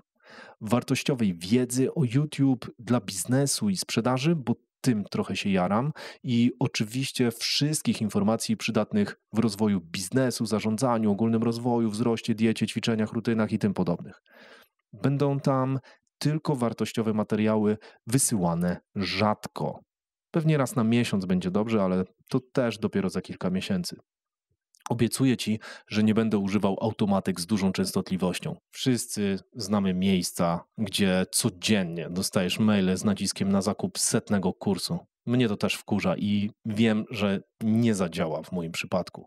Wierzę, że jak masz coś wartościowego, to nie musisz do tego natarczywie namawiać. W skrócie, jeśli znajdę coś wartego twojej uwagi, podzielę się tym z tobą. Jeśli nie, to nie pojawi się w twojej skrzynce. To pewna osobista obietnica. Dzięki za zaufanie i za twój czas, bo to najcenniejsze, co mogłem od ciebie dostać. Jestem twoim fanem i mam nadzieję, że dzięki temu kanałowi coś kiedyś będzie dla ciebie prostsze, tak jak zaczyna być dla mnie. Wracam gadać.